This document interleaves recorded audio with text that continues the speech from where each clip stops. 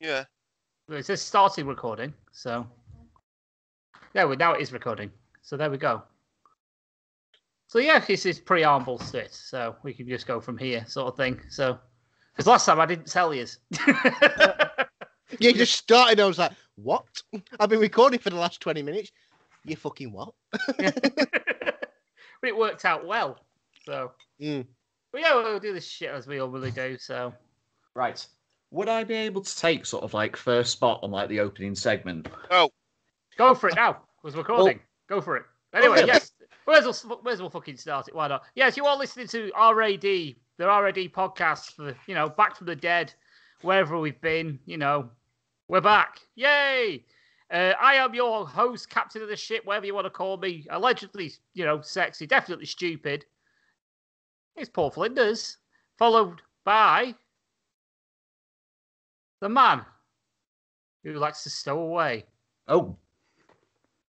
It's Lewis Ogden. Hello there. Hello. Yes, it's me. It's weird. Away. You can't make him sound more like an illegal immigrant. There's a reason why I have sort of like an intro, just sort of like being able to stow away more times than illegal immigrants trying to get from Calais to Dover. This is it. We know the backstory to this. So. Oh yeah. Go listen to the library of other podcasts in our sort of like stable, and you'll understand that. But Yeah, also yes, we also have a very shiny man here. His name is he's not very dark, but he's Anthony Dark. Yeah, is that Anthony? Blackpool is back. Is that Anthony? I couldn't tell with the light bouncing off his head. I was going to say. All right, fucking hell. We're about 1 minute in. I've been rinsed already. Shit. The man with an upside down head. I've grown this beard out, and that joke is becoming. Well, I used to use it on Tim Howard. God bless him. I'm slowly realising I can use it on myself now, which is brilliant. Absolute barrels of laughs every time I look in the fucking mirror. Yeah, it's a very impressive beard. I will give you that. Thank you very much. Speak of impressive beards, we have a debutante, shall we say, on the R.A.D podcast. He has been on this network before. You may know him as Rogar MacLeod, the Paladin Sorcerer. But right here is James Bunkle. How we doing? Billy the Boy Bunkle, even. To give him his actual name. Yes. Making his debut tonight. We know very little about this man. He's had copious amounts of experience on other significant podcasts, but he's made it to the big time, so he's got big shoes to fill. Yes, I am here. James D. Bunkle is here to put the world to rights and to slate, well, almost everybody. Be afraid. Be very afraid. God, James D. Couldn't have sounded more menacing if you tried. Jesus, where? It's what you got to do to survive on the mean streets of Blackpool, even though they're empty at the minute, but there you go. Except for the hookers. They're still open. They are. How? I do not know. They are open in many ways, more than you one. You obviously know for a reason, because you're the one that's just brought it up. Well, you go. I go down these streets rather frequently. Blackpool bird watching. That's what it is. Blackpool bird watching. But how they haven't been closed down by any policeman who's walking by, I do not know. Oh, probably closed down. The fact that the at risk of murder, God knows what else, drugs, everything else. I doubt a bloody pandemic's going to do it for him. Do you really think, mate? Hellfire. It's not like they're unionised. I mean, the last thing they've got to worry about is a little cough. Let's just put it that way. Especially if it's coming from the mouth. No, I just happened to be going past, and I was just thinking to myself, like, how is a police officer not just gone, right, £2,000 fine, £2,000 fine, £2,000 fine? And it's just like, he probably got it in the handbags and he can just put it handy it up. Yeah, exactly. I'll just turn it back in the next half hour. They're probably just sort of like, yeah, 200 quid under, and we'll say no more about it. Well, yeah. I'll give you a freebie to Blind Eye.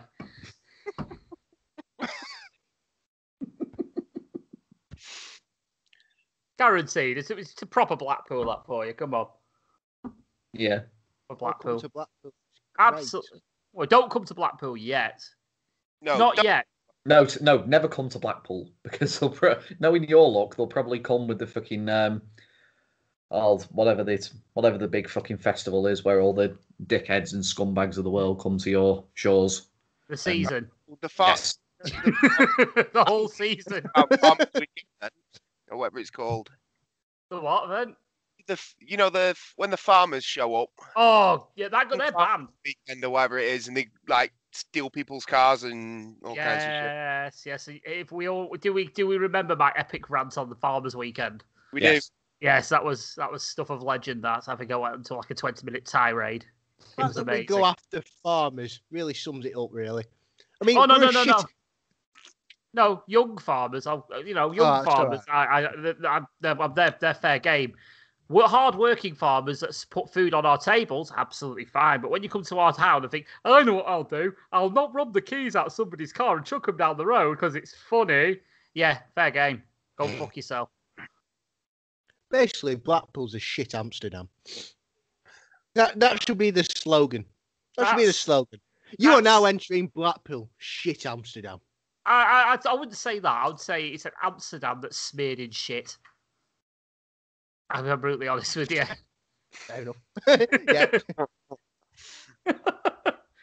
But yeah, we are back. It's been a while. I've missed doing this, if I'm brutally honest with you. It's just, it's with what's been going on in the world. It's hard. It's hard to find motivation sometimes to do these things. And I've been doing this. Like I say, we're doing Phoenix Pod for since lockdown began. Really, when you think about it, like just before the very first one. Yeah, I mean, it was just me and Adam to begin with, and it was sort of like literally the day the show got released and the day after Boris gave us a rollicking and locked us down. So, Oh, he can fuck off. Dune.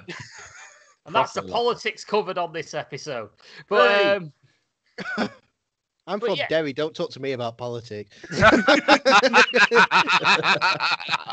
Basically, our politics is you've got a petrol bomb, I've got a petrol bomb. Let's fucking have it. That's politics in Derry. there you go. We're covered in Ireland as well now. There you go. But yeah, yeah, it's been a while, and I think we need to kick it off with some sort of topic. And I think the person who can kick this off is the man who the man who asked first. I think it's Lewis Ogden.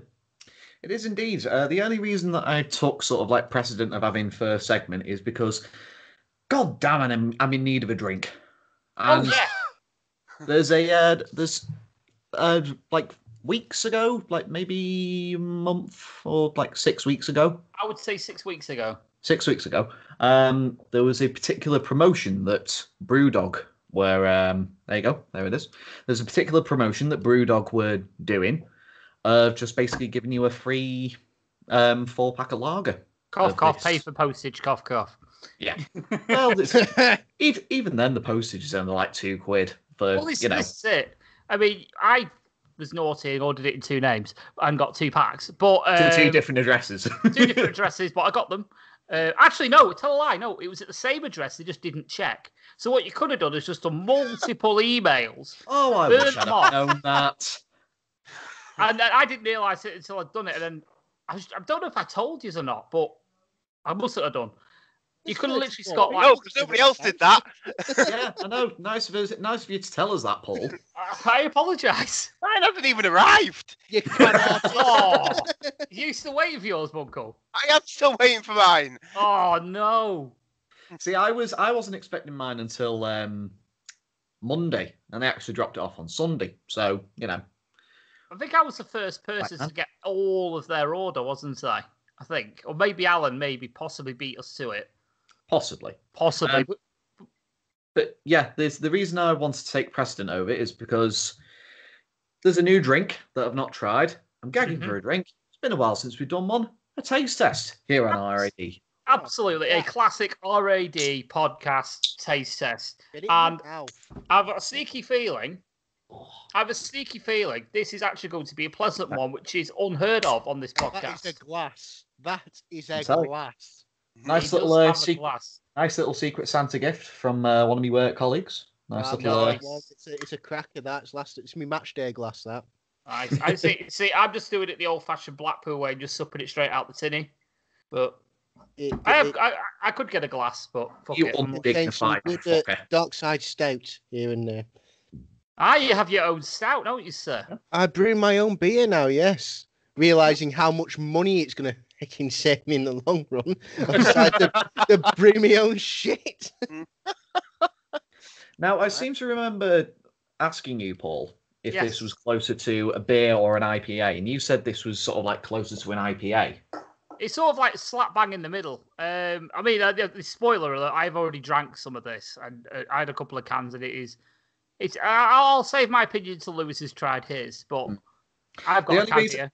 The only reason I was asking that is because for the most part, bar like one or two here and there, I absolutely fucking detest IPAs. I just think whoever came up with IPAs is just sort of like, man, I like beers and I like the taste of cocktails. So what I'm going to do is I'm going to make a beer that tastes like a cocktail but isn't actually a cocktail, and thus the term IPA was fucking introduced. Psychopaths. Yes. Psychopaths. Yeah, Psychopaths is what I'll call What's wrong with just sort of like yeasty hop? Well, not even hoppy beer, because too many hops spoils it for me. I agree. What's the matter with good old fashioned lager? So, I mean, there's a fair amount of bubbles coming up from it.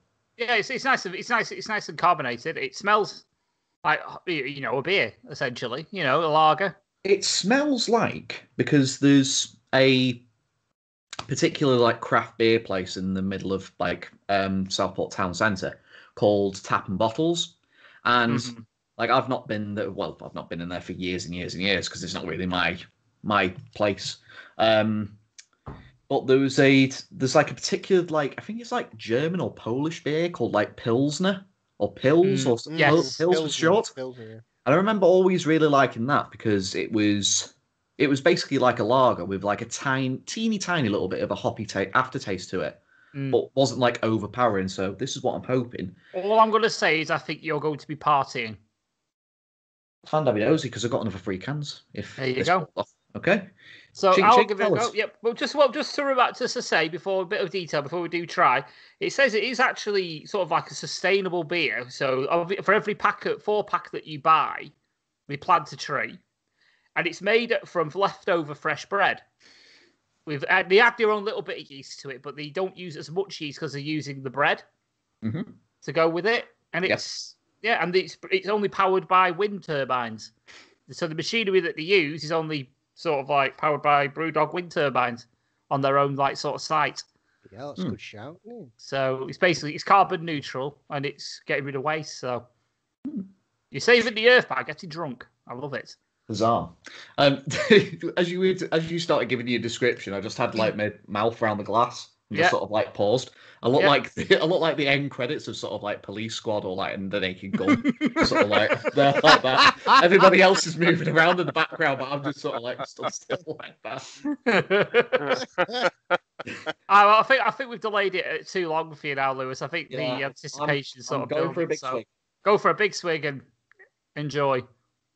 I know I will. Look a nice drop, I must say. That's not bad, that. Told you. Pretty nice. I was expecting sort of weird taste. Oh, they've used bread in it. So I thought, well, I don't know why I was expecting a weird taste, but it was. But it's really pleasant. There is a bit of heavy. You can tell they've added a little bit more yeast into it because there's a bit of a sort of like a heaviness to it. Yeah. And then obviously you've got sort of like the aftertaste to it as well. But that's not too bad, that. Yeah, it's not too heavy. It's very drinkable, isn't it? So it's not sort of one of them like piss weak ones where you can just sup it like pop. But it's it reminds me of a excuse me. There's a particular sort of like brew dog that they have on tap that sort of like has like it's like a baby blue like label to it. Tastes similar to that actually. I mean, I remember having a brew dog lager many years ago. And it was at that horrible place called Weatherspoons. And cheap though. Oh, it was cheap. It was $1.50 a pint. And I was supping away at it. And it was called This Is Lager. And it was quite nice, and it reminds me a little bit live of that. It's a bit more hoppy than that, but it's nice. Yeah. I mean, the one I was drinking, I don't know if it was because it was fucking watered down or not, I don't know, but it drank more like pop. It was nice, but like I say, I could get behind that. And not only that, it's punk IPA. That's what it sort of tastes like. Oh yeah, that's what it sort of tastes like. Punk IPA. So the only IPA you probably like is Punk IPA. Yeah. And even then, it's probably only sort of like a pint here or there. I couldn't do a day or a night drinking session on it because I'd be legless. I'd be out the pub within half an hour. It's the same with this with me. It's nice. I could probably do a couple of cans of it, but after a while, I think it'd get a bit heavy. Yeah. So I'd have to go on something a bit lighter, maybe Carlsberg or something like that. Carlsberg? Yeah. Drink my own piss. I don't mind Carlsberg because it's cheap. So you can get cheap. You can get better tasting lager for probably a tiny bit more. Freaking hellfire! I'd rather pay like an extra couple of pence and get like a proper fucking beer. Don't say Carling. Carlsberg. Oh. Only if it's on tap. I don't mind Carling, but mind you, I don't mind Foster's either. So maybe I'm maybe I'm a bit of an animal.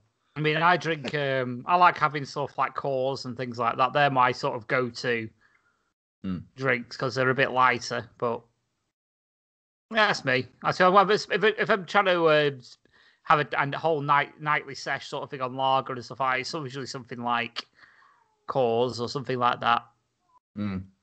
So. No, but yeah, that is a great big massive gorilla thumbs up for me. I'll give that a thumbs up as well. I know Adam had a taste of it as well, and he said it was very nice as well. So that's 3 thumbs up. So, Uncle, as soon as delivery comes for you, mate, it'll be your turn. Yeah, if it ever arrives. Oh, it will. If not, complain. I want my free beer. I want my delivery fee back. Yeah. I want my £1.99. No. Don't you know who I am? They don't call me the delivery man for nothing. See, I know all about deliveries, me. Yeah. You'll package power drive you. Well, I don't know. Oh man, it's a bit, Keep it old school. Keep it old school.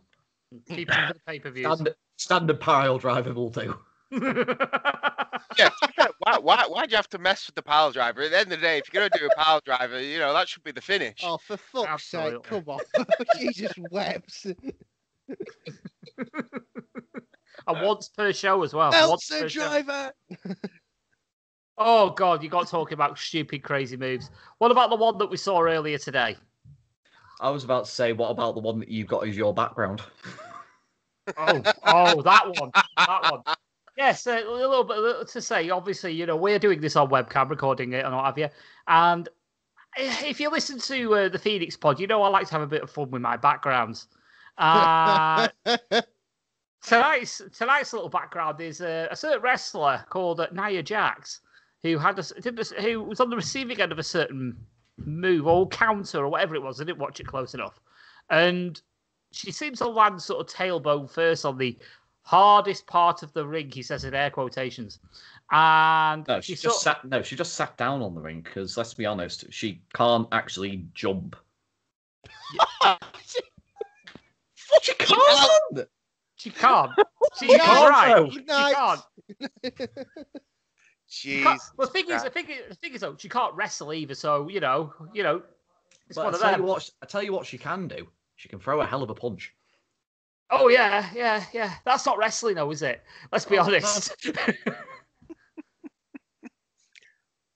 But yeah, she kind of landed backside first on the edge of the apron and sat down, whatever you want to call it.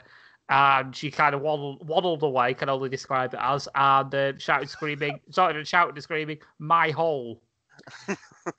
Which is up there in the annals of time to go along with Bubba Ray Dudley's "My balls," And I believe Rebel in TNA saying my vag. Yes, yeah, So- yes, you did. about that. The triple threat there, ladies and gentlemen. Yeah, we have our triple threat tag team for the whatever it is, trios belt, whatever it was somewhere, or whatever that stupid belt that fucking Willie Seagull had, which was a British three-way tag team thing, And which disappeared. Expect them all to be members of Retribution by the end of the month. Absolutely. You get like those. Oh god. But yeah, but yes, but we have this this lady screaming it. It was a speech bubble, basically over my head. It looks like, I'm looking at the camera now. It looks like Nia Jax is trying to eat my head. So Basically, for non-wrestling fans, what essentially you've got is a woman behind you trying to eat your head, shouting "my hole." Either that or she's waiting for something, given the way that her mouth is positioned. To be fair, I wouldn't argue if she was waiting for mine, but They are some nostrils on her, aren't they? Jesus Christ! Fucking hell, Just- like, just another hole to try and fit it in, and that's all that is. Drive under things like that under the River Mersey, don't they? Oh, fire! we've Yeah, driven do you through it. Do you have to pay a toll to pick her nose?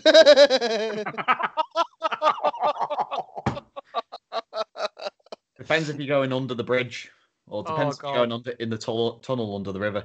Trust me, I'm not going under that fucking bridge. Oh my god. I was going to say, like, I always associate Nia Jax with, you know, the shifty-eyed looking dog from The Simpsons. Yes. Oh yes. no. Oh, because of the old intro that she had. Right. Wait, focus Have on you the not face as seen she that goes. meme? Have you not she seen goes- that meme where just interchange? No, Oh my god, it's amazing. I believe it was the good fine folks at OSW Review that referenced, well, may have popularised that meme. And then somebody's obviously sort of like taken it and just run to the hills with it. The episode with Mel Gibson in asking. Yep. I may have to start listening to old school review.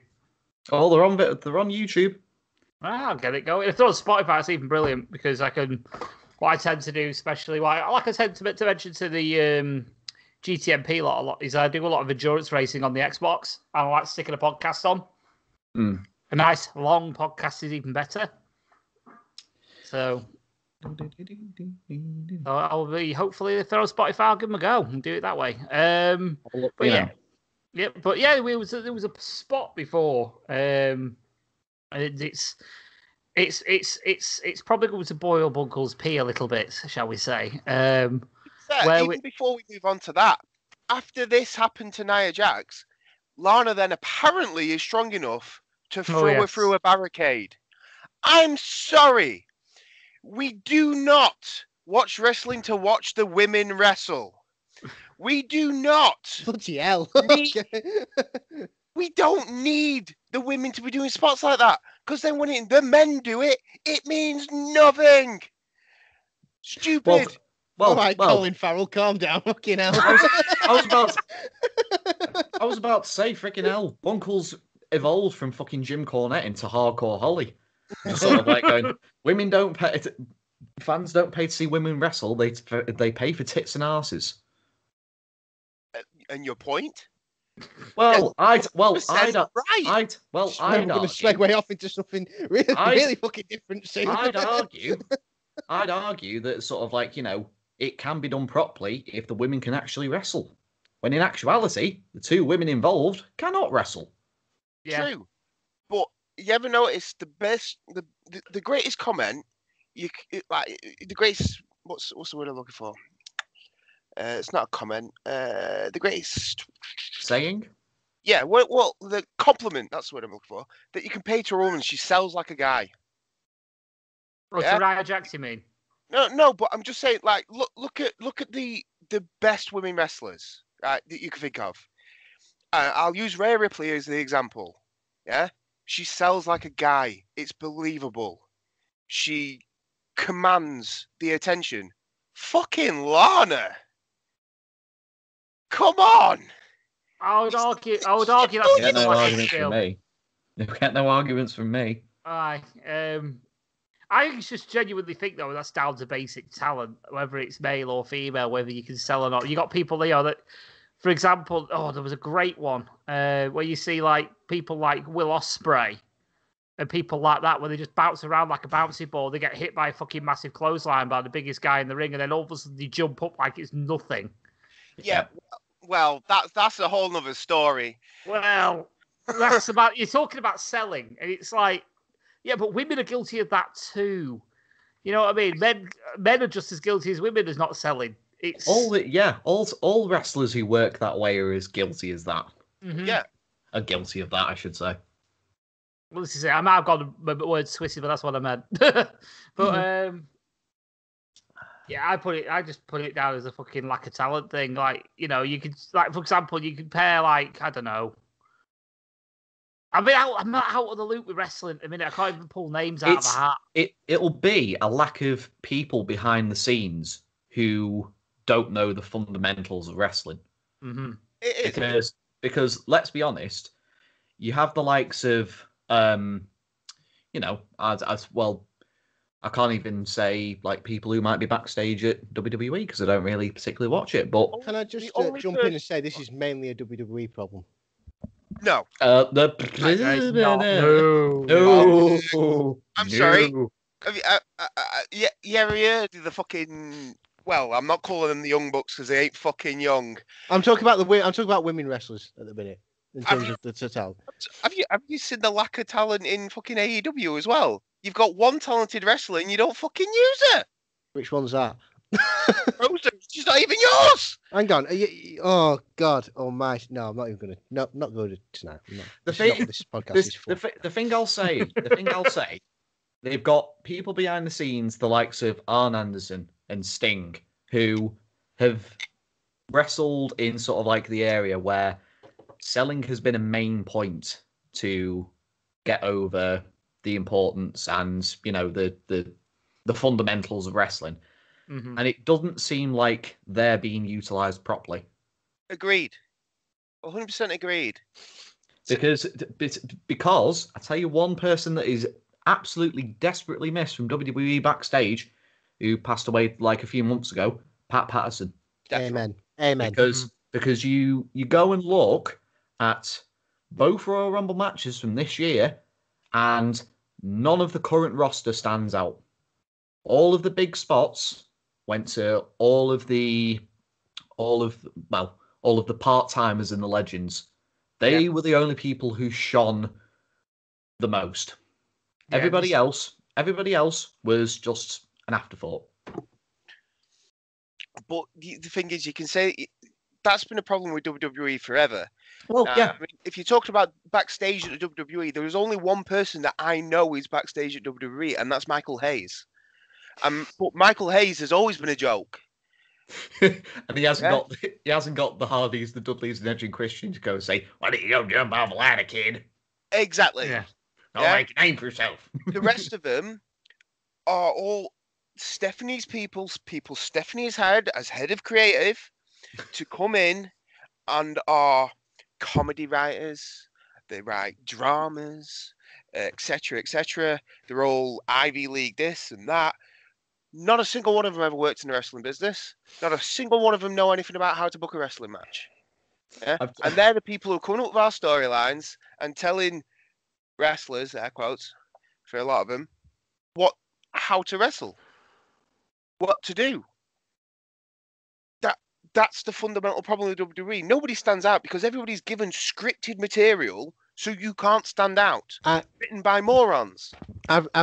I was listening to something the other day. I think it was on What Culture, and what was telling to me about what they said was, in the past, there's always been your top guys, your middle of the pack guys, and obviously your lower card guys. That sort of disappeared. If you look at that, especially the Raw roster now, they've got the likes of Damian Priest coming up, Punishment Martinez in Ring of Honor. Correct me if I'm wrong. The likes of him, they've got Keith Lee, all the bleeding Retribution lot, Seth Rollins. The list goes on. They're all bunched up in this one singular ball of shit. Yeah.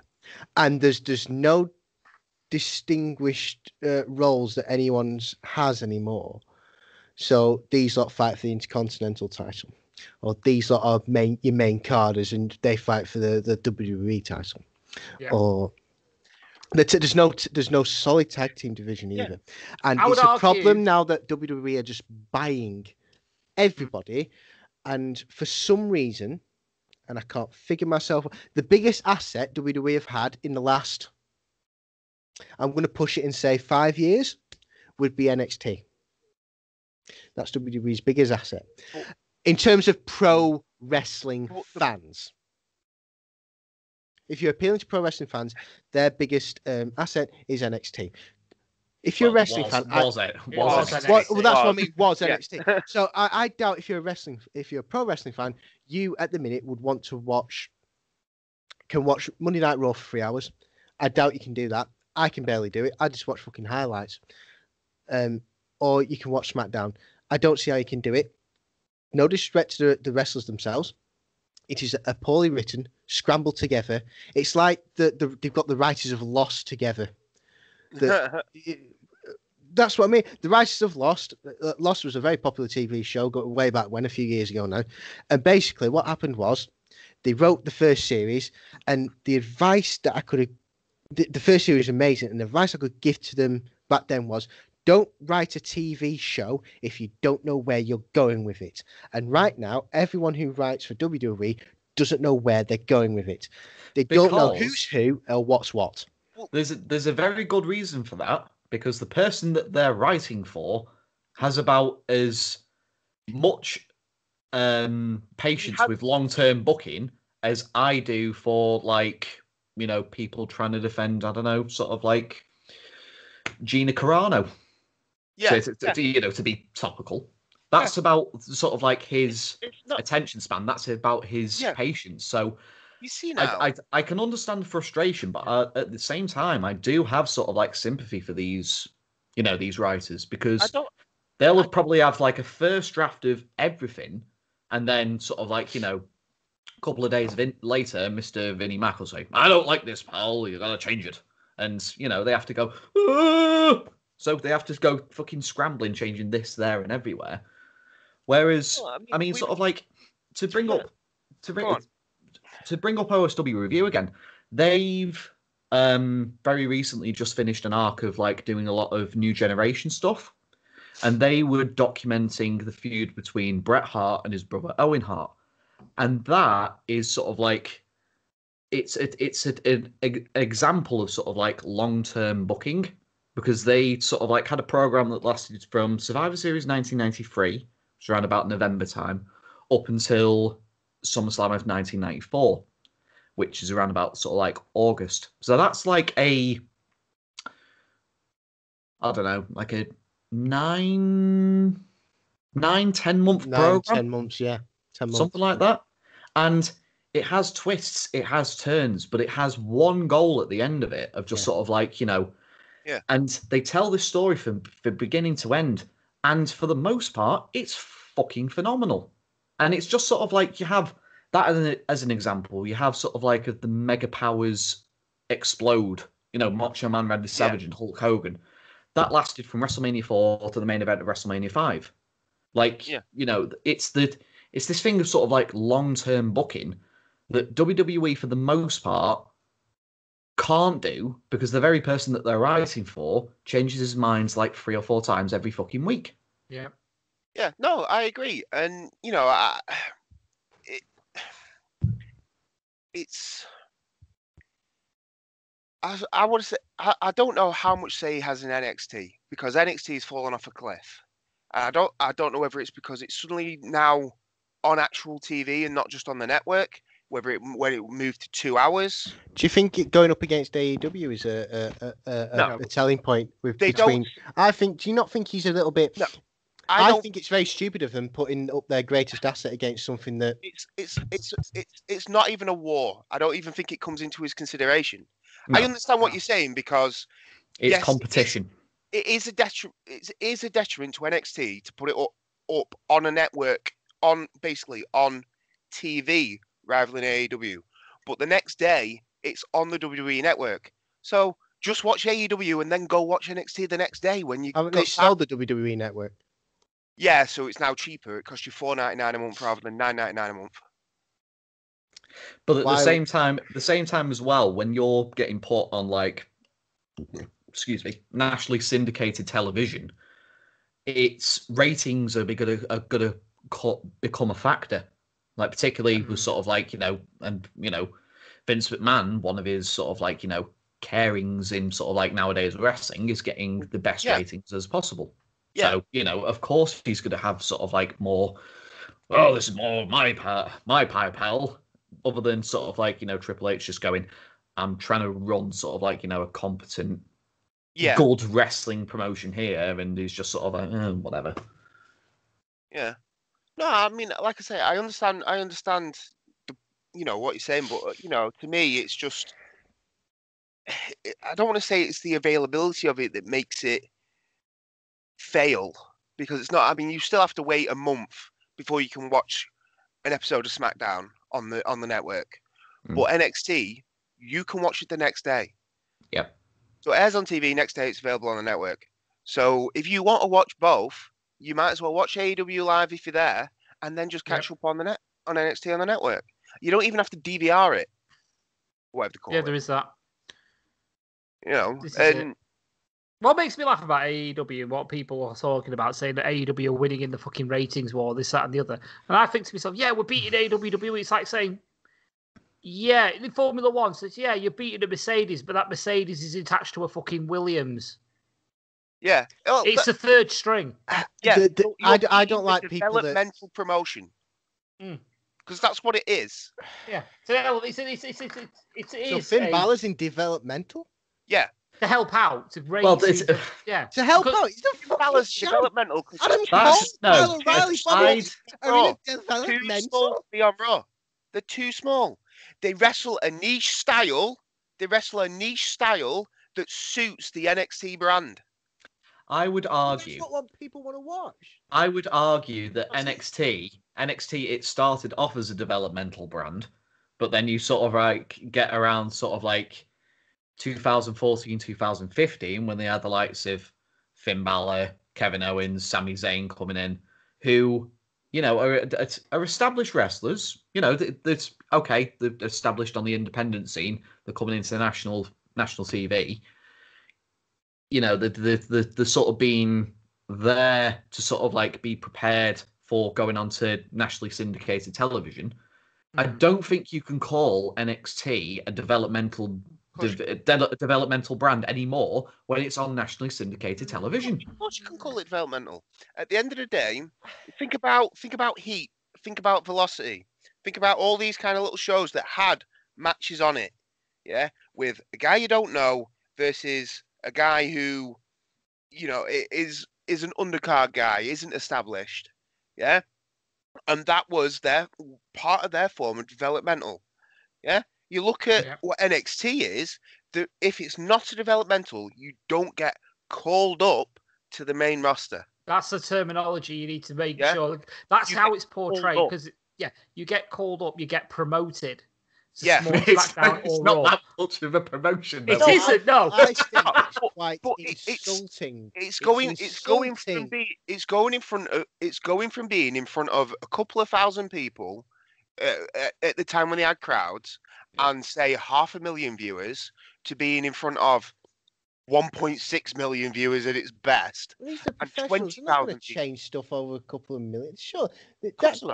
Adam Cole's not going to... Adam Cole is a professional. He's been doing this for years. He's been in the Tokyo Dome. He's done for New Japan. He's been for Ring of Honor. I'm not being funny, but that bloke isn't going to fret over being on SmackDown or Raw. I will argue this, Okay, he's wrestled the Tokyo Dome, he's done this and the other, and that is a big arena, I will get that, but that is one show in an entire year. When you're wrestling on WWE and you're on tour and you're on Raw and you've got crowds, you're wrestling in front of 30,000 people per night. Yeah. But do you think that bothers someone? If you're a professional, things like that should not bother you. It shouldn't bother you. I agree. It happens to everybody. Everybody can suffer with anxiety. Yeah. Look at Lars Sullivan. Lars Sullivan. It happened to Lars Sullivan. He was okay in NXT. He Lots even of did a things few happened take. to Lars Sullivan. Yeah, Not we'll many go of into which that. we can discuss on this fucking podcast. That was just a plethora of things. But I'm sorry, but I don't like. I think it's insulting to say that someone the status in terms of forget WWE, AEW, and forget the different promotions for a minute. Let's take pro wrestling as a whole. Adam Cole and Finn Balor are very high up in terms of what pro wrestling fans think of them. They're very up there. It depends what you think about pro. It depends on the type of fan you're talking about. Regardless, Adam Cole and Finn Balor are the names. You know what I mean? They're the name in terms of pro wrestling. It's up there in terms of names, aren't they? In the pro wrestling world. Yes, if you're a big person into wrestling, if you're like, for example, 10-year-old little Timmy, 10-year-old, he's not going to know who Adam Cole is. Roman Reigns or John Cena are 10-year-old little Timmy's big guys. Yeah. If you're a big, you could have phrased that a bit differently. Okay. But you know what I mean. Hey, little Timmy, where are your big guys?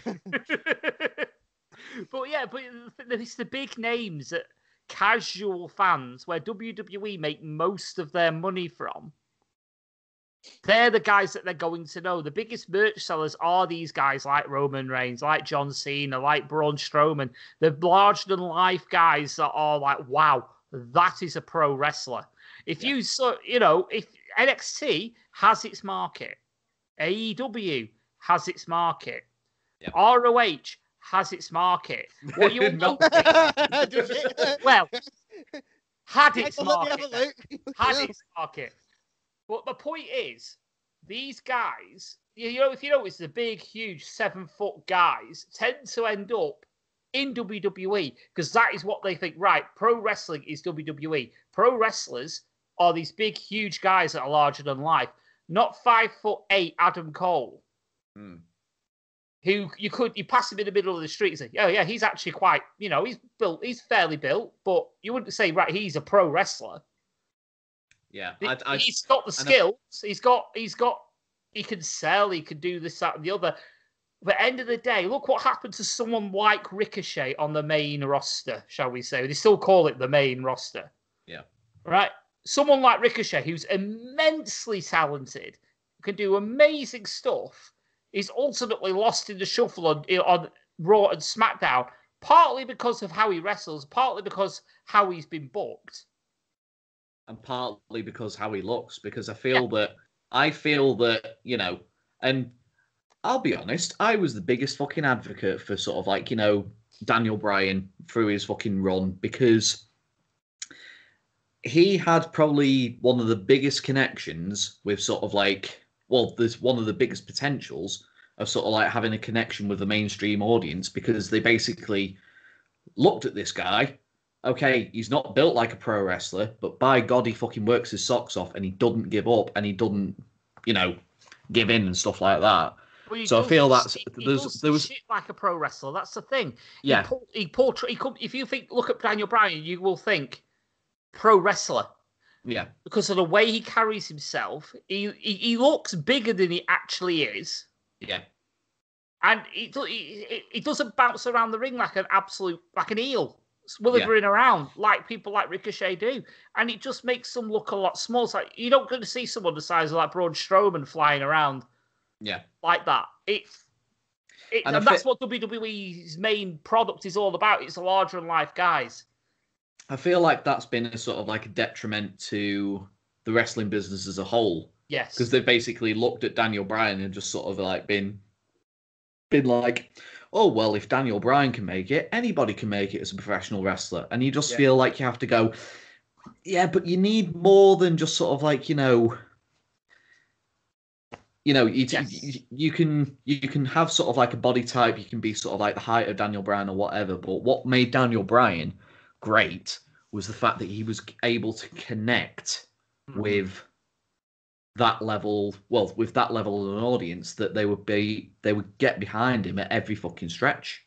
And the guy, I feel that's given like a lot of wannabe, a lot of wannabe pro wrestlers, a lot of people who want to be pro wrestlers who may be sort of like similar to Daniel Bryan, and I feel like they get given too much of an opportunity when when you think about it, it's just sort of like, is there anybody who is sort of like Daniel Bryan from a physical aspect that would be able to connect as much as he has been able to connect? No, because he has a personality and he has a way he puts himself across. Well, that's the thing. It's just sort of like, people, they may have these sort of like, these personalities just brewing under the surface, but for the most part, they're not allowed to sort of like showcase these personalities that they've got possibly sort of like, bubbling under the surface. This is it. And I do feel like someone like Daniel Bryan is a bit of an anomaly. And I don't want to say that. I know there's a lot of guys out there that are really fucking talented. Yeah. That deserve that spot. But they're not going to be booked that way with WWE because their thing is, I want a guy who's 6'6" and absolutely juiced. Yep. That is what they want. And if you're not that, you are not getting booked to the moon. Look at someone like Drew McIntyre. There's so many guys that are a better wrestler than they are, but because they're a lot smaller than him, they're not getting a look in. Yeah, because that's not what Vince sees as a pro wrestler. A pro wrestler. That's not what Vince McMahon sees as like a main event of WrestleMania. Exactly. Unless you're like, say, Daniel Bryan, which was the anomaly, I feel, but that was because the story and the booking behind that run was fucking phenomenal. Even if they didn't intend for him to get over as he got over. Absolutely. That's the thing. Despite their booking, he still managed to be like the hottest act in the company at the time. Yep. Which I don't think you can say about a lot of people nowadays with the way WWE book. Yeah. Because they just fucking, they flop and they flounder and they end up fucking going on main event for the rest of the WWE. They end up chasing R-Truth around. Well, yeah. That's what they end up doing. Yep. That's when when your WWE career's down the shit is when you start chasing R-Truth. Let's be honest. Fair, I don't know if we mentioned in a bit that I missed, but where the fuck is Aleister Black? Well, this is it, another guy. Now this guy has got star written all over him. Well, I thought he did. Because he was different and unique. And he's wrestling, with a striking style. Mm-hmm. Well, the last feud he was in was that whole like Aleister Black, Samoa Joe, Kevin Owens feud against fucking Messiah Seth Rollins and his little band of merry men, and then his fiancee Zelina Vega got released because she was like arguing with them over sort of. She made more money from her OnlyFans than she did from the WWE. Yeah, basically.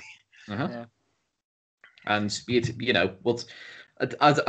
I'm pretty sure there's sort of like somewhere in every talent's contract that if you're making more on these sort of like websites or whatever than you are making from your actual contract, that WWE is owed sort of like a slice of that pie, and she apparently disagreed, and that's what led to her release. Well, yeah, basically the thing that they put in place, because I don't know if it was. I'm assuming it must have been in the contracts, but they basically said that if you make money from these third parties, it comes out of your base contract.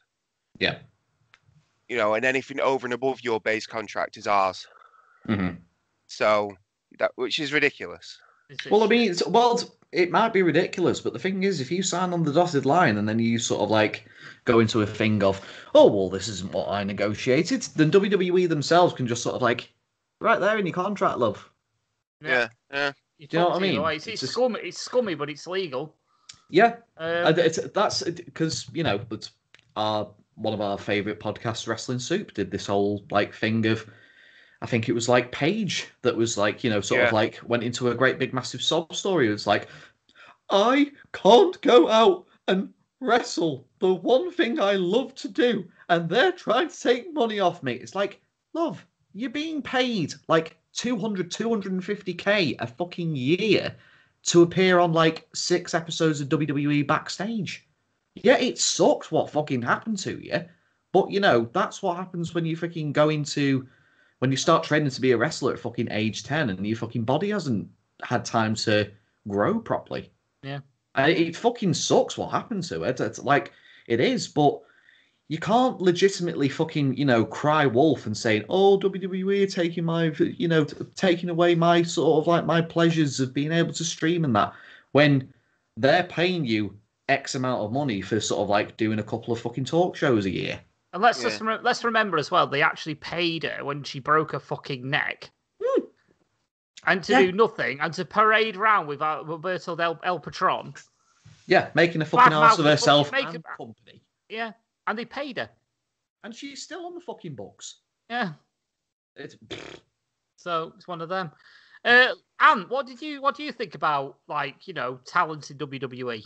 Because we kind of tangented off that, and your face was saying, "Yeah, you're talking bollocks." I'm taking it all in because it's such a messed up bloody world in general at the minute.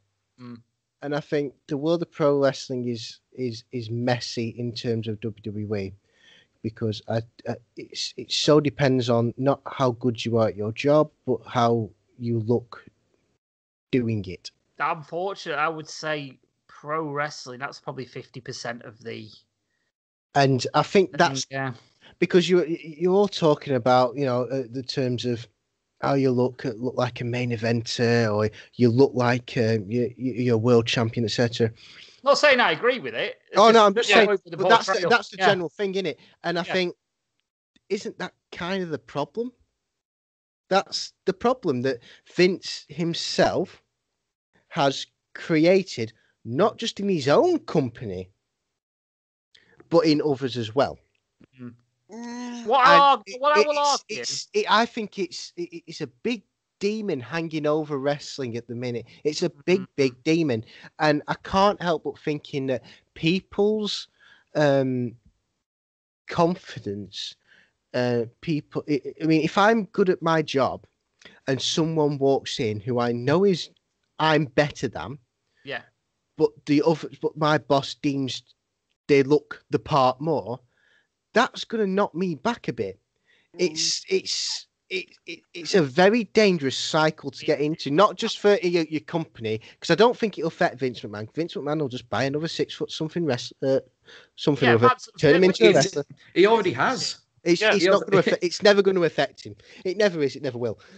But in terms of me now, I'm a 5'8", nothing. Okay, so let's go back to when I was 18 and think about, okay, I want to be a wrestler, and I hear this, oh, you're not going to be anything unless you're 6 foot something.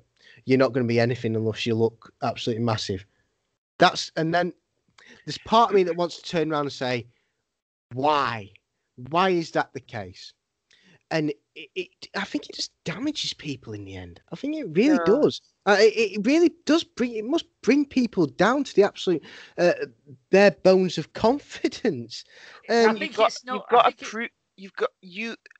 Sorry, Paul, I don't mean to talk. No, go ahead, man. You go ahead, man. But the way that it plays to me is, okay, you at 5'8" or whatever. You walk in there and somebody says, right, you're no effect, we don't see you as main event material. But why can't you be the guy who works with the main eventer? Why can't? Okay, you're not a world champion, but you've still got to work at that level. You've still got made the most of what you've got. Yeah. And some way, look at Finn Balor. No offense to Finn Balor, I think he's great. A little bit too much of the divey stuff, but it works because he's a smaller guy. Fine. He looks, he looks great for a smaller guy. And he got that world heavyweight title. And okay, he held it for a day, and then, he got injured and whatever. And now he's in NXT. Does he think, as the NXT champion, that title is worth any less than the world heavyweight title? No. But he's worked in the main event. He's worked with Brock Lesnar. Yeah, he's worked with the guy. Yeah, Yeah, I think there's more of a healthier attitude to most guys nowadays, where they're just sort of like, it's okay to sort of like, because there's the age old thing of sort of like, Triple H just going, if you're not in this business to be world heavyweight champion, then what the hell are you doing here? I don't think that necessarily applies to a lot of people, because there are a lot of guys who just sort of like, they know they're not going to be a main event of WrestleMania. They know they're not going to be competing for, well, they know they're not going to be sort of like world champions. And a lot of people, like particularly nowadays, are okay with that. They sort of like they know their position in the company, and they're just sort of like, they're just going, well, okay, this dream isn't possible, but I'm going to make the best out of this situation that I'm put in. Like, one of the people that always comes to mind is sort of like someone who always goes to shoot above his weight and is incredibly bitter about it is Dolph Ziggler.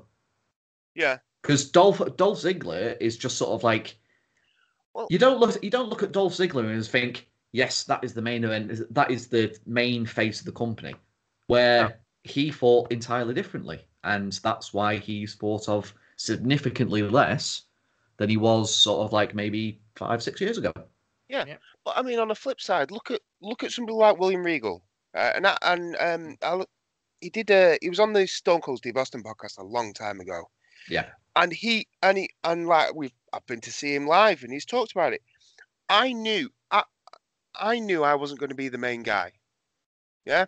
And he said, even when I was working in England, I was Big Daddy's tag team partner, and that was the best I could ever do. I would be his tag team partner in the main event every week, and Big Daddy would get all the glory, and I would just be his tag team partner who gets worked over. That was my role. So I quit. I went to America, and I knew I wouldn't be the main guy, but I wanted something more, something different. Yeah. And he said, and even like, when I've been in the company for a long while, like, they set me up to work with Edge, and Vince comes over and he says, just they know that I can work, and they know that I know that I'm there basically to give people a roughing up, and and we'll see how they react to it. So that's what I did. I gave him a couple of potatoes, and and Edge still goes over. It's the JBL mentality of just sort of like, I'll give them a couple of socks. If they give me a couple of back, I'm like, ooh, we're on something here. Exactly. But that's what he was told to do. He's told to go and see if this guy's main event level, see if this guy can handle it. So I went, I roughed him up a bit, give him a bit of a good going over and whatnot, because they knew I could do that. I knew I was going to lose, but it didn't matter, because I was there to do a job, so I did my job. And he always knew that's the level he was going to be at. But the thing is, though, if you know that level and they see you as a good hand, you've got a job for life. That's the thing. Look at William Regal now. Well, Dolph Ziggler's got a job for life. R.A.D has got a job for life. They know their lane. They know their lane. They stick to it. They're happy with it, and they'll never be stuck for money again for the rest of their lives. Yeah, never. I know it's disappointing when maybe if you, like I say, if you're a massive fan of these wrestlers and you think they're the most talented people in the world, yes, they are very talented, but they're not necessarily talented in the way that WWE sees them. They may see them as, like, for example, someone like William Regal, who's a fantastic worker, who can wrestle a decent match out of a broom. But at the end of the day, you're not going to have a broom as your world champion. Yeah. You're going to want somebody to work who can work well as themselves against another wrestler that may not be able to wrestle a great match. Yeah. You want these hands to make them look good. To make them look good, yeah. You need them. And like, I always think back to, the very few times that I've watched like WWE over the past, and the likes of the Cesaro Sheamus feud before they ended up being a tag team. The Aleister Black Buddy Murphy feud, the like very brief feud between sort of like Daniel Bryan and Drew Gulak. Those programs were very much lower on the card, but you almost enjoy them more than what's going on in the main event level. Yes. So you think to a certain extent You know, those are guys who sort of like, as you say, they know their lot in WWE and they're making the best of it. And, you know, I've given you 3 examples there of like quality freaking television. Okay, it's not in the main event where they probably dreamed of going, you know, when they'd, if they dreamed about being a wrestler from a kid. But as I say, just making the best of a bad situation and putting in as good a quality as they know they can give in. And I don't think there's any harm in sort of like, you know, having that kind of mentality, because I think I think it's one of those things that's been phased out a lot from modern wrestling, and I don't necessarily see that as a bad thing. No, I agree. And not only that, on these lower card matches as well, where there's not as much attention on them, a lot of these people have a lot more like freedom to do what they want. Yeah. I relate to sort of like a I think it was like NXT Chicago or something like that, where it was Tyler Bate and Pete Dunne for the WWE UK Championship. What a match! But the thing is, like, you're watching that back, and the match initially begins. Nobody gives a shit. Yeah. Let's be honest. Nobody really cares. It's like it's an added extra for the show. You know, it's on the card, but nobody's really there to see the WWE UK Championship on display. By the end of that fucking match, every single person in that stadium is on their fucking feet. Yeah. It's on their fucking feet in awe, chanting fucking NXT, this is awesome, even getting a UK chant going. Yeah. Because, you know, it's arguably the best thing on the card. Yeah, it was the first title defense in front of an American crowd, wasn't it? Yes, it was. And for that specific title, yeah. Yeah, you know, and that, like you say, that got the crowd going. I mean, you know, they didn't. This is a crowd who isn't used to the British style, yeah. So, and that was that. I mean, that match was fucking amazing. Yes. But I also could that match have been the main event of WrestleMania? Absolutely not. No. It couldn't have been. Because it's not a spec. It's not. This is part. I mean, not to move on to ragging on AEW, because I don't want to. But in AEW, you look at Cody Rhodes as the main guy. It might just be me, right? But Cody Rhodes is one of the most recognizable names they have, and should be in the main event. Arguably, I would say he is. At least in the US, he is. But he's not booked in the main event. No. He has 20-minute matches with job guys. Well, that neck and neck tattoo doesn't really help. True. That is the worst tattoo I've ever seen in my life. I've seen some fucking shockers and all. Fuck me. Well, I mean, what's worse, Cody's neck and neck tattoo or Brock Lesnar's great big massive sword down his chest? To be fair, I think I've got nothing bad to say about Brock Lesnar, because if I did, he'd hunt me down and fucking snap me like a twig. No, he wouldn't.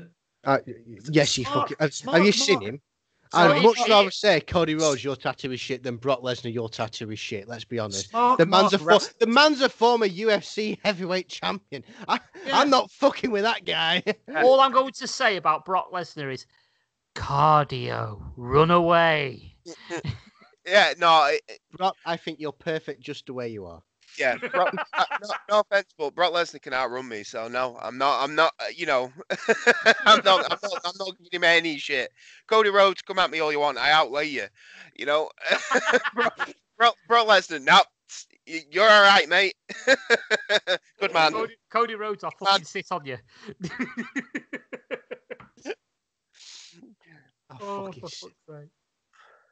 But yeah, oh man. I think we put the world of wrestling to rights there. Oh god, haven't we?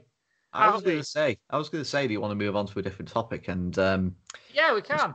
Just give me 1 second. I'll like bring up a new background picture. Oh, he's going to bring a background picture. Yes, that was what I was going to move on to. Oh, really?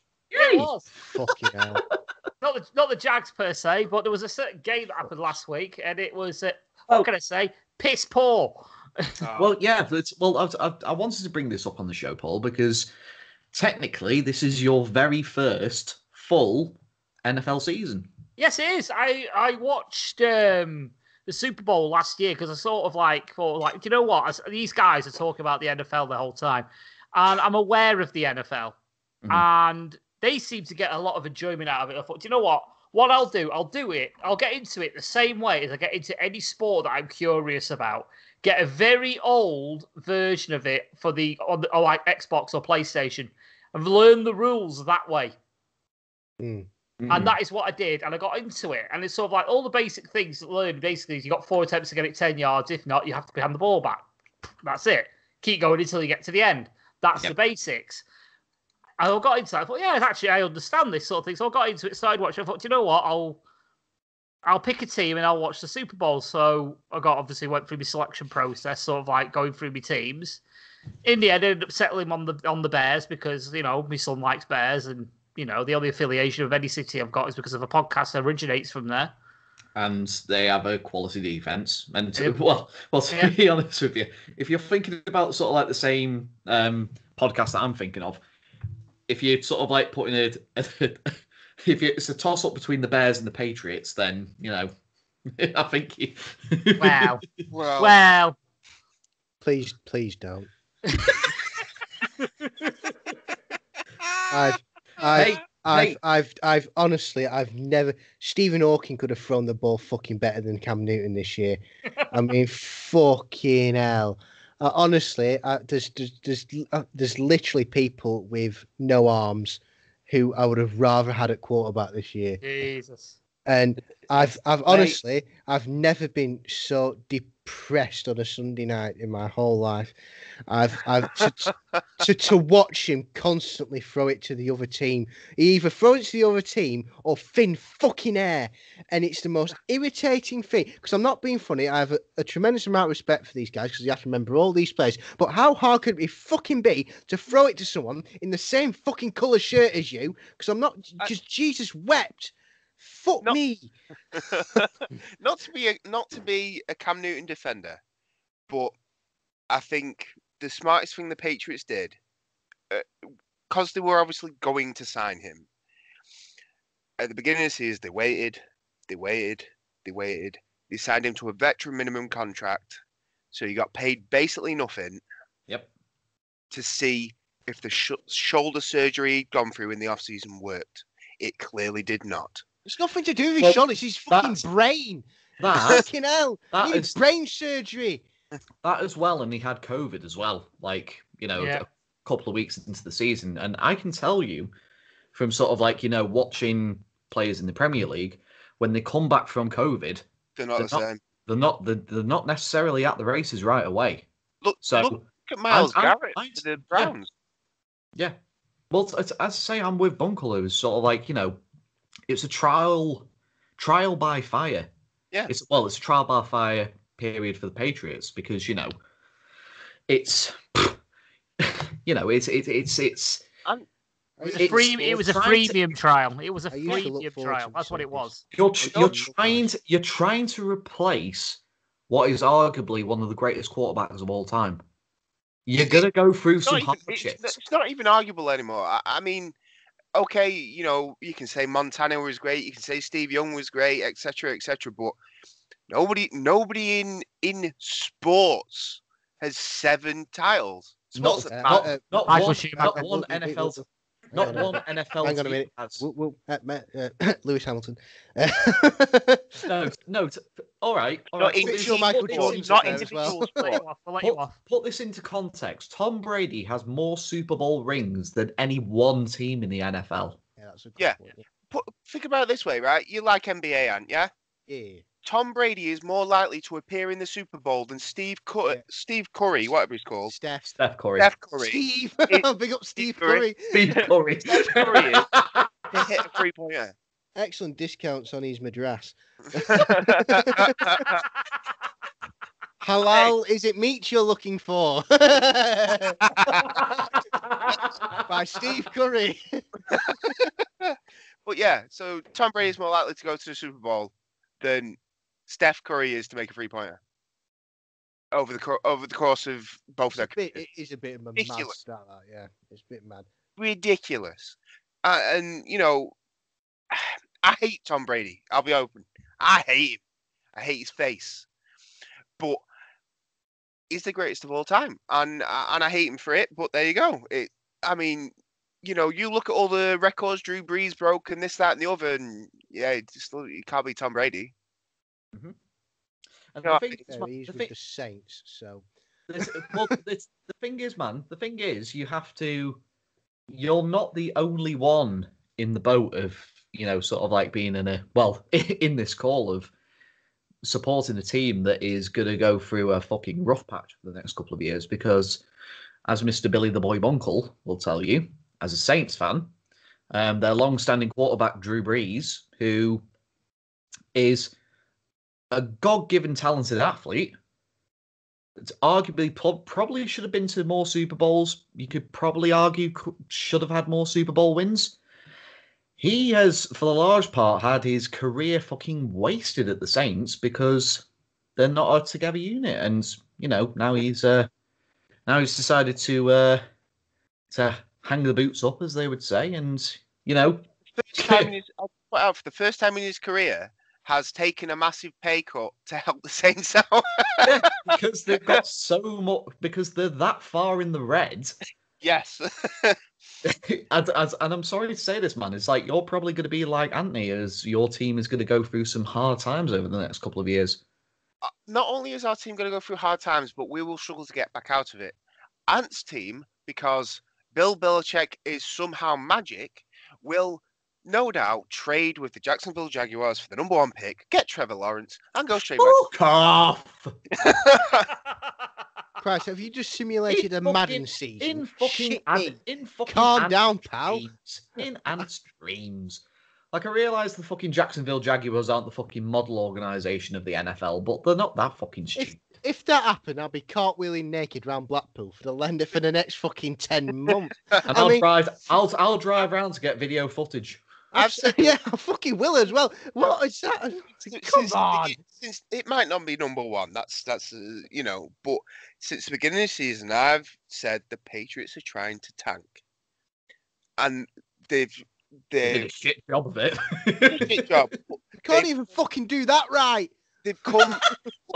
Is this not the worst record they've ever had under Belichick? All right. And therefore, they'll have the highest pick they've ever had under Belichick. You're telling me that they won't bundle picks from this year, picks from next year, etc., to move up the draft and select the quarterback of the future? Well, if they want a high quality quarterback, they're gonna have to fucking shift a load of fucking draft capital. Because with the field this year, I mean, you've got like Trevor Lawrence, you've got Justin Fields out of Ohio State, you've got fucking Zach Wilson that everybody's talking about. There's fucking Trey Lance. I mean, I don't think it's. I don't think Alabama, who I could see them going for because he's worked under Saban, who learned under Belichick. The guy from the Gators, I can't remember his name off the top of my head. Oh, who's available in the second round. But at the same time as well, there are as many quarterbacks as I can remember that are looking at trades elsewhere in free agency or like trades elsewhere who are on current rosters. There's like top of the list is fucking Deshaun Watson. Yep. The fucking Houston Texans.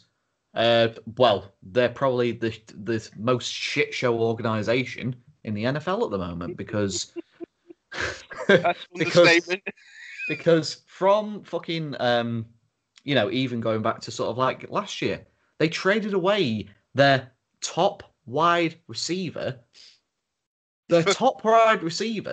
for for like a couple of picks and like a backup running back. A backup running back and like a 3rd round pick or something stupid. Yeah, because and like I think it was like the current coach and head and general manager at the time, Bill O'Brien, comparing him to Aaron Hernandez.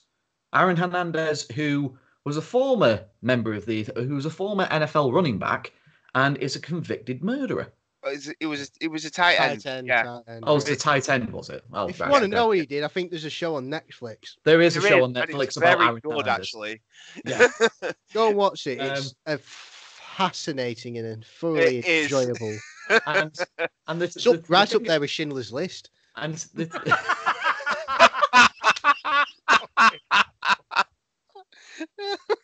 If you thought Anne Frank was comedy, up you come. Get this down your neck. You'll love it. and God. to add to the Houston Texans worries as well, they not only started 0-5 in the season, but they've pissed off their star quarterback by not having him have a say in sort of like the hiring of a new head coach, or was it GM? I can't remember. Was it GM? Right, okay. So he's wanting out. It was already released today that their star defensive lineman, TJ Watt, is going to be released. So he's off. He's off. And I'm free falling. That's yep. what and they don't have their top 2 picks in the draft because they've traded it away to fucking Miami. So they are the biggest fuck ups. They are the biggest fuck ups in terms of organization in the NFL land. So I wouldn't. I think Houston as a whole has just gone mad. They've recently traded the Houston Rockets traded a few weeks ago now. James Harden from the Rockets to the Brooklyn Nets. I mean, what are you doing? Well, they had to get rid of Harden. To be fair, Houston as a whole has been, well, the sports teams in Houston, Texas, have been in a fucking hole since the Houston Astros, who are their baseball team, won the World Series in 2017. And they didn't even do it properly. They legitimately fucking cheated.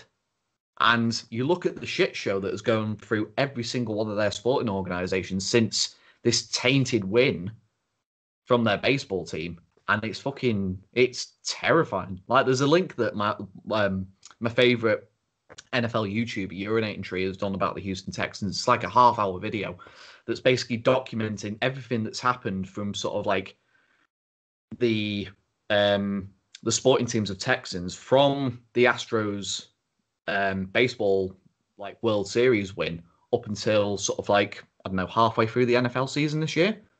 Like, it's fucking scary how every single one of their sporting franchises has gone fucking plummeting to the ground. Plummeting. You know, like, it's fucking scary. Fucking grip.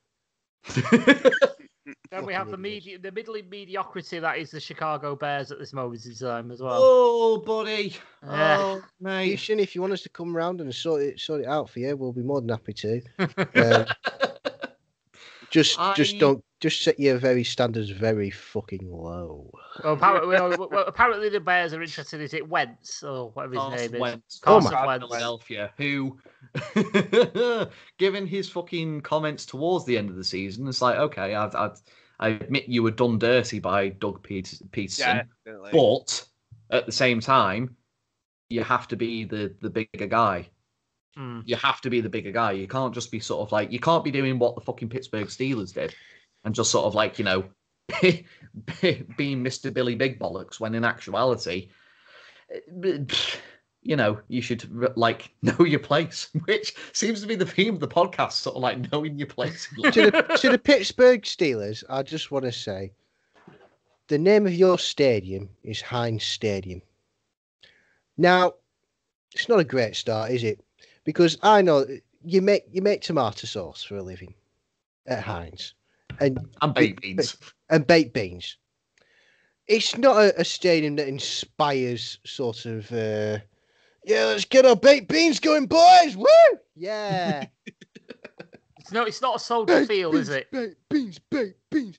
You know what I mean? No one's chanting and defending Heinz Field, are they? It's sort of like defending your back garden at this rate. Sketty oops, sketty oops, sketty oops.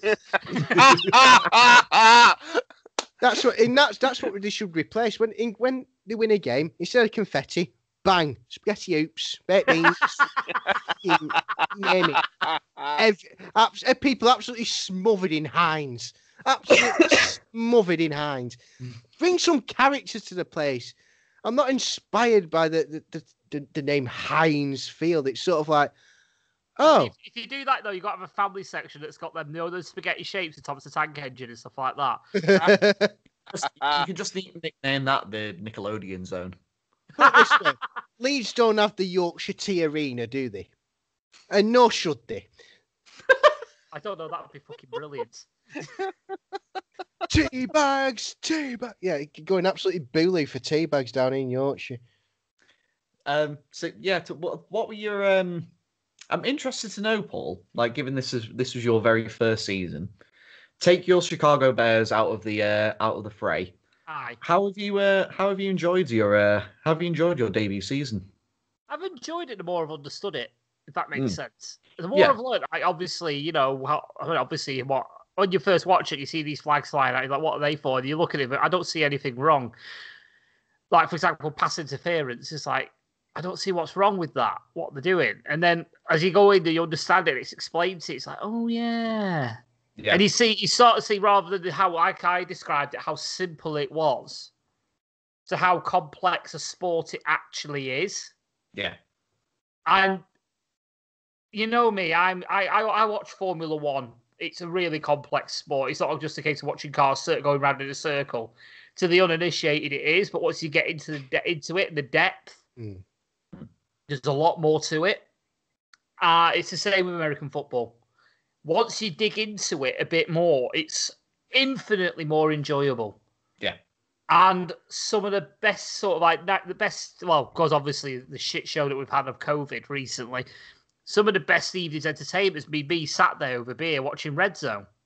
Mm-hmm. I must say that show is done so well. It's brilliant. Yeah, I described it to someone. It's like 6 hours of football. I described it as match of the day, but for American football and done as it happens.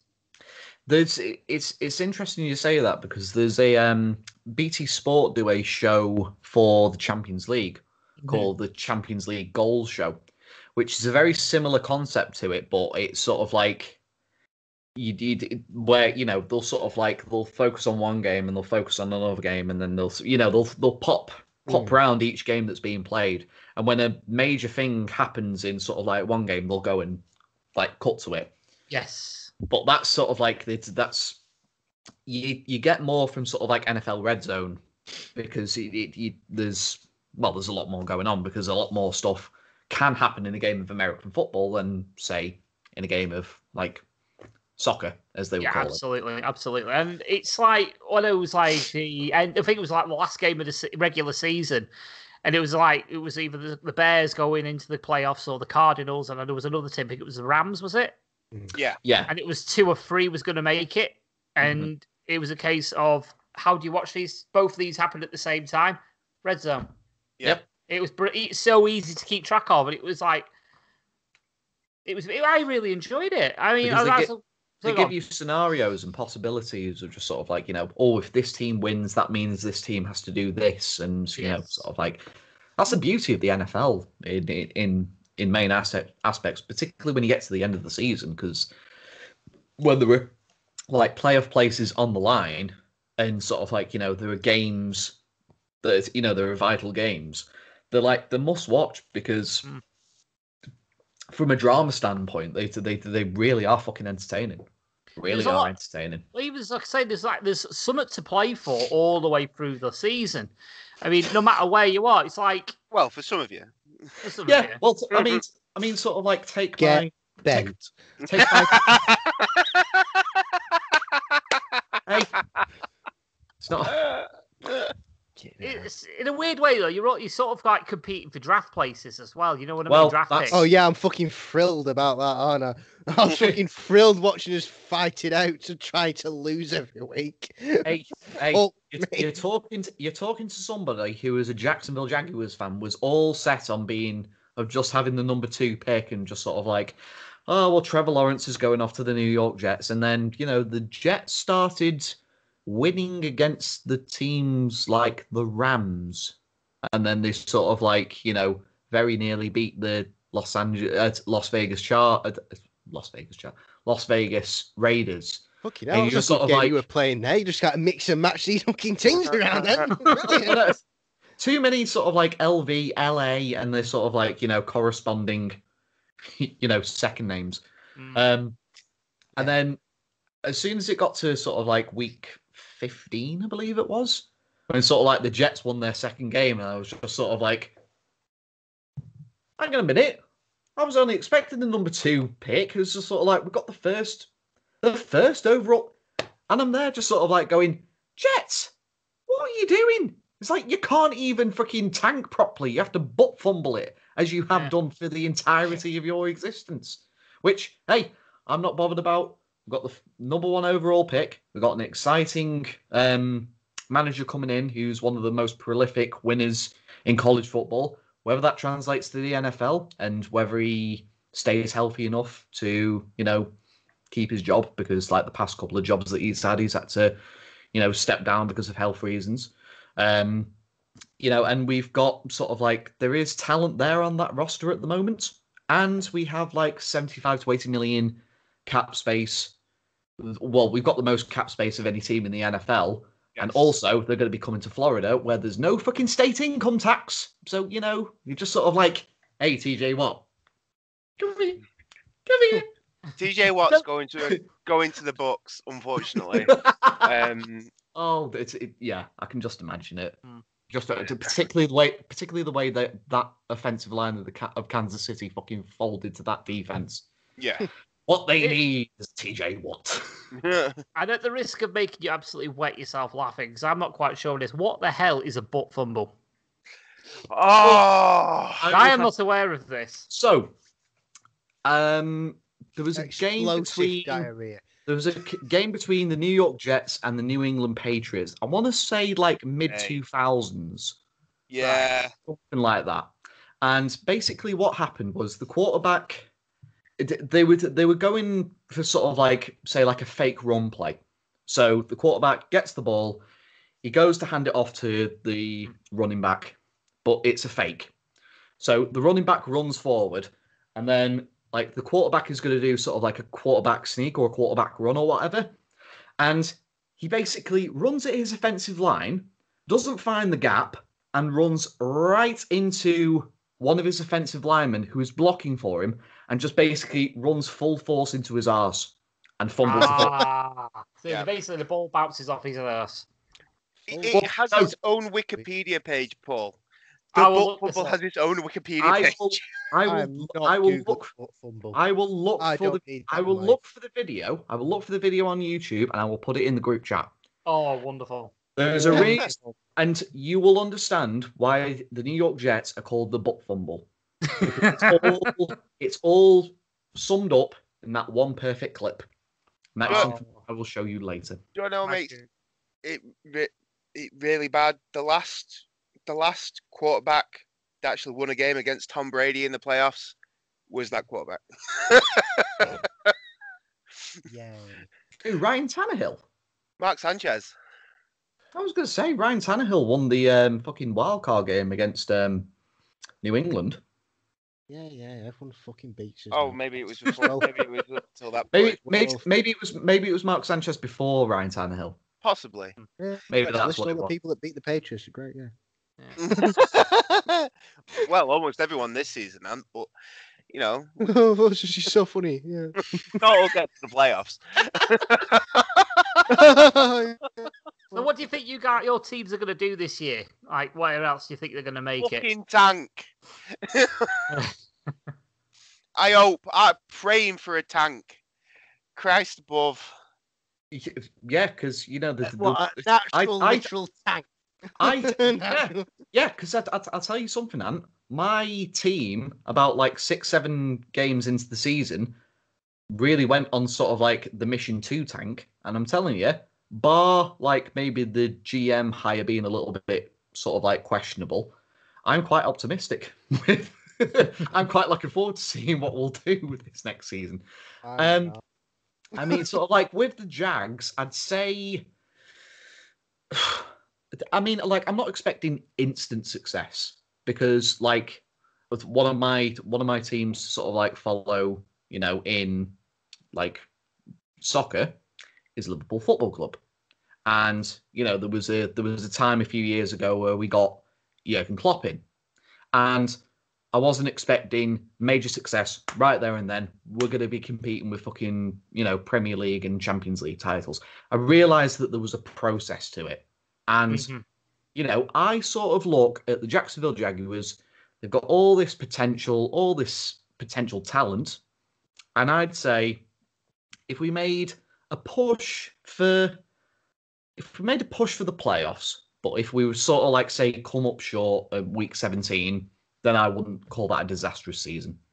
In all honesty. That's fair. And then you can sort of like build on it for next year, possibly. Yeah. What are you thinking, Ant? I'm just thinking if we buy someone who can, or we get someone who can throw a fucking football. I've half a mind to throw myself in the fucking hat, if I'm going to be honest with you. Mitch Trubisky. I mean, Mitch Trubisky. I was going to say Mitch Trubisky. You know what? I'd be absolutely thrilled because let's be honest, at least he knows what coloured kit his team's in. Honestly, Cam Newton, I'm sure you're a lovely, lovely man, but sweet baby Jesus, don't come. Just don't. Just don't. Please stop. Please stop. He's the definition of a one-season wonder. Maybe so, but just think about this. He's right. At least Mitch Trubisky can throw it to the right team. I'm staring down the barrel of Jameis 30 interception Winston. Yeah, but that's before he got his fucking laser eye surgery.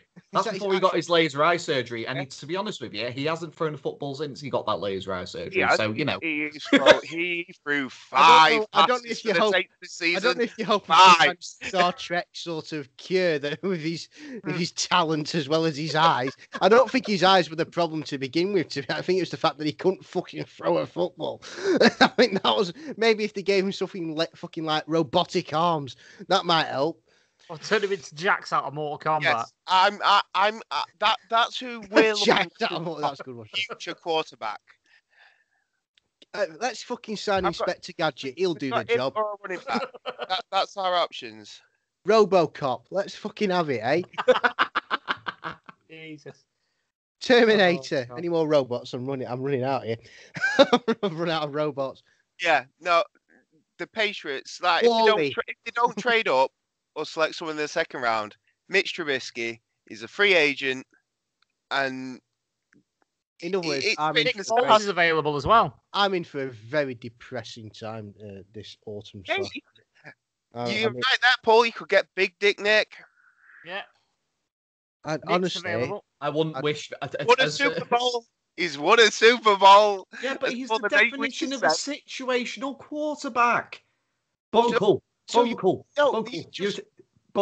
He was outshone at Jacksonville by the mustache that is Gardner Minshew, who is mediocre at best. Guys, I appreciate you trying to solve the problem, which is A, my life, and B, the New England Patriots. But I just, you know, don't waste your breath. I think both are lost causes, to be honest with you. I mean... I remember you say this in sort of like, you know, a month's time when sort of like Bill Belichick has worked his magic. Yeah. In a month's time, if we've got a first or second pick, honestly, whatever. I'm just so depressed. There's nothing worse than seeing the quarterback you've like admired for years go to another team and win a Super Bowl where your actual team just tanks. Not even tanks. It's almost like a slow death, really. He didn't just sort of stab repeatedly, more than push the knife in once very fucking slowly. It's one of them. It was horrible. It was horrible to watch because I didn't know what was going to happen. Well, I did know 90% of what was going to happen was I was in for a very depressing evening. Mate, Sunday evenings are bad enough because you got Monday coming the day after. But when you're watching Cam Newton under centre and him literally have to think who to throw it to, he didn't even have like a primary sort of read. It was just like, that one. Well, to be fair, I mean, he was throwing to no one. You know, what offensive skill position players have the Patriots got? Julian Edelman, and that's it. Yeah, Julian Edelman at like mid-30s and can run a 5-yard in, and that's about it. Yeah. Oh, great! I was actually quite hopeful with like Julian Edelman doing well, and now that you put it like that, there's literally no reason for me to watch the sport anymore. Oh, shut up, mate! That's it for me. Hey, Anthony, I'm a Liverpool Football Club fan. given the rut that we're fucking in at the moment, I'm still going to be fucking watching Saturday and just sort of like be going, okay. But yeah, it's part of my life. It's same with NFL. It's just sort of like it's part of my life, and no matter how shit the team are doing, I'm going to be fucking watching. To be fair, Ant, at the end of the day, as City fans, I love how it's turned into an intervention. This. Well, I feel it's Are you okay? I feel it's had to.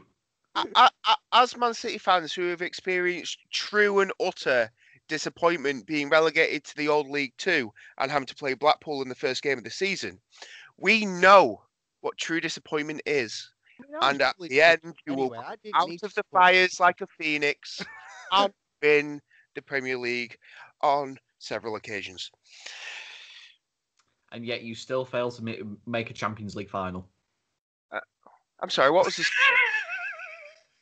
I think the Bears won't make the playoffs this year.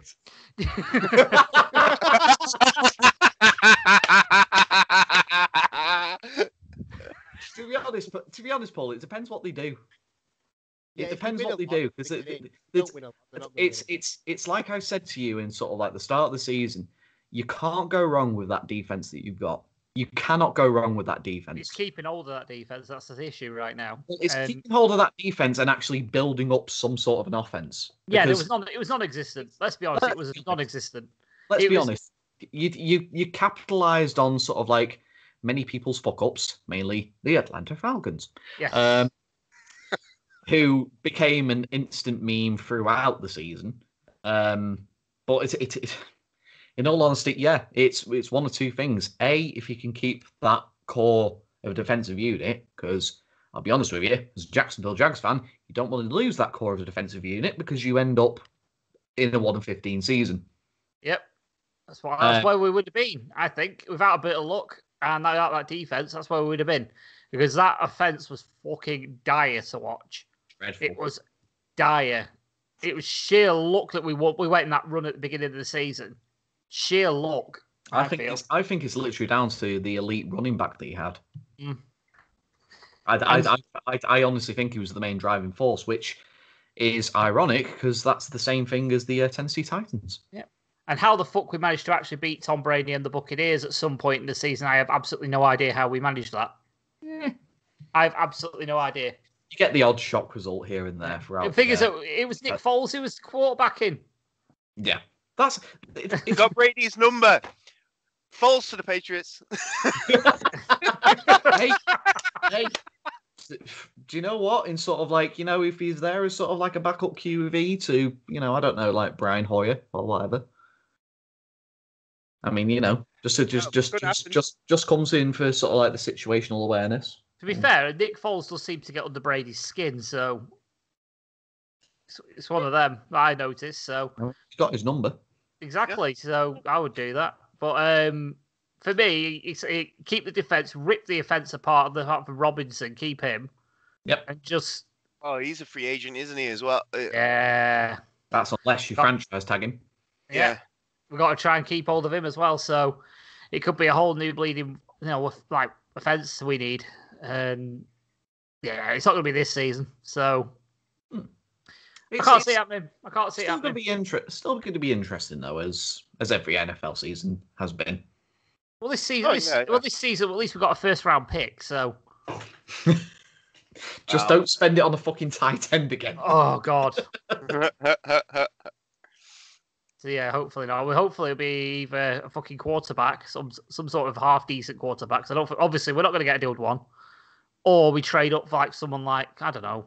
Like we said, we were looking like we might be getting Wentz, but could be getting Wentz. Why not? I really like Carson Wentz. I don't understand. I understand he was a bit poor this season, but he was trying to do everything on his own. It's offensive line. The thing is about Carson Wentz is just sort of like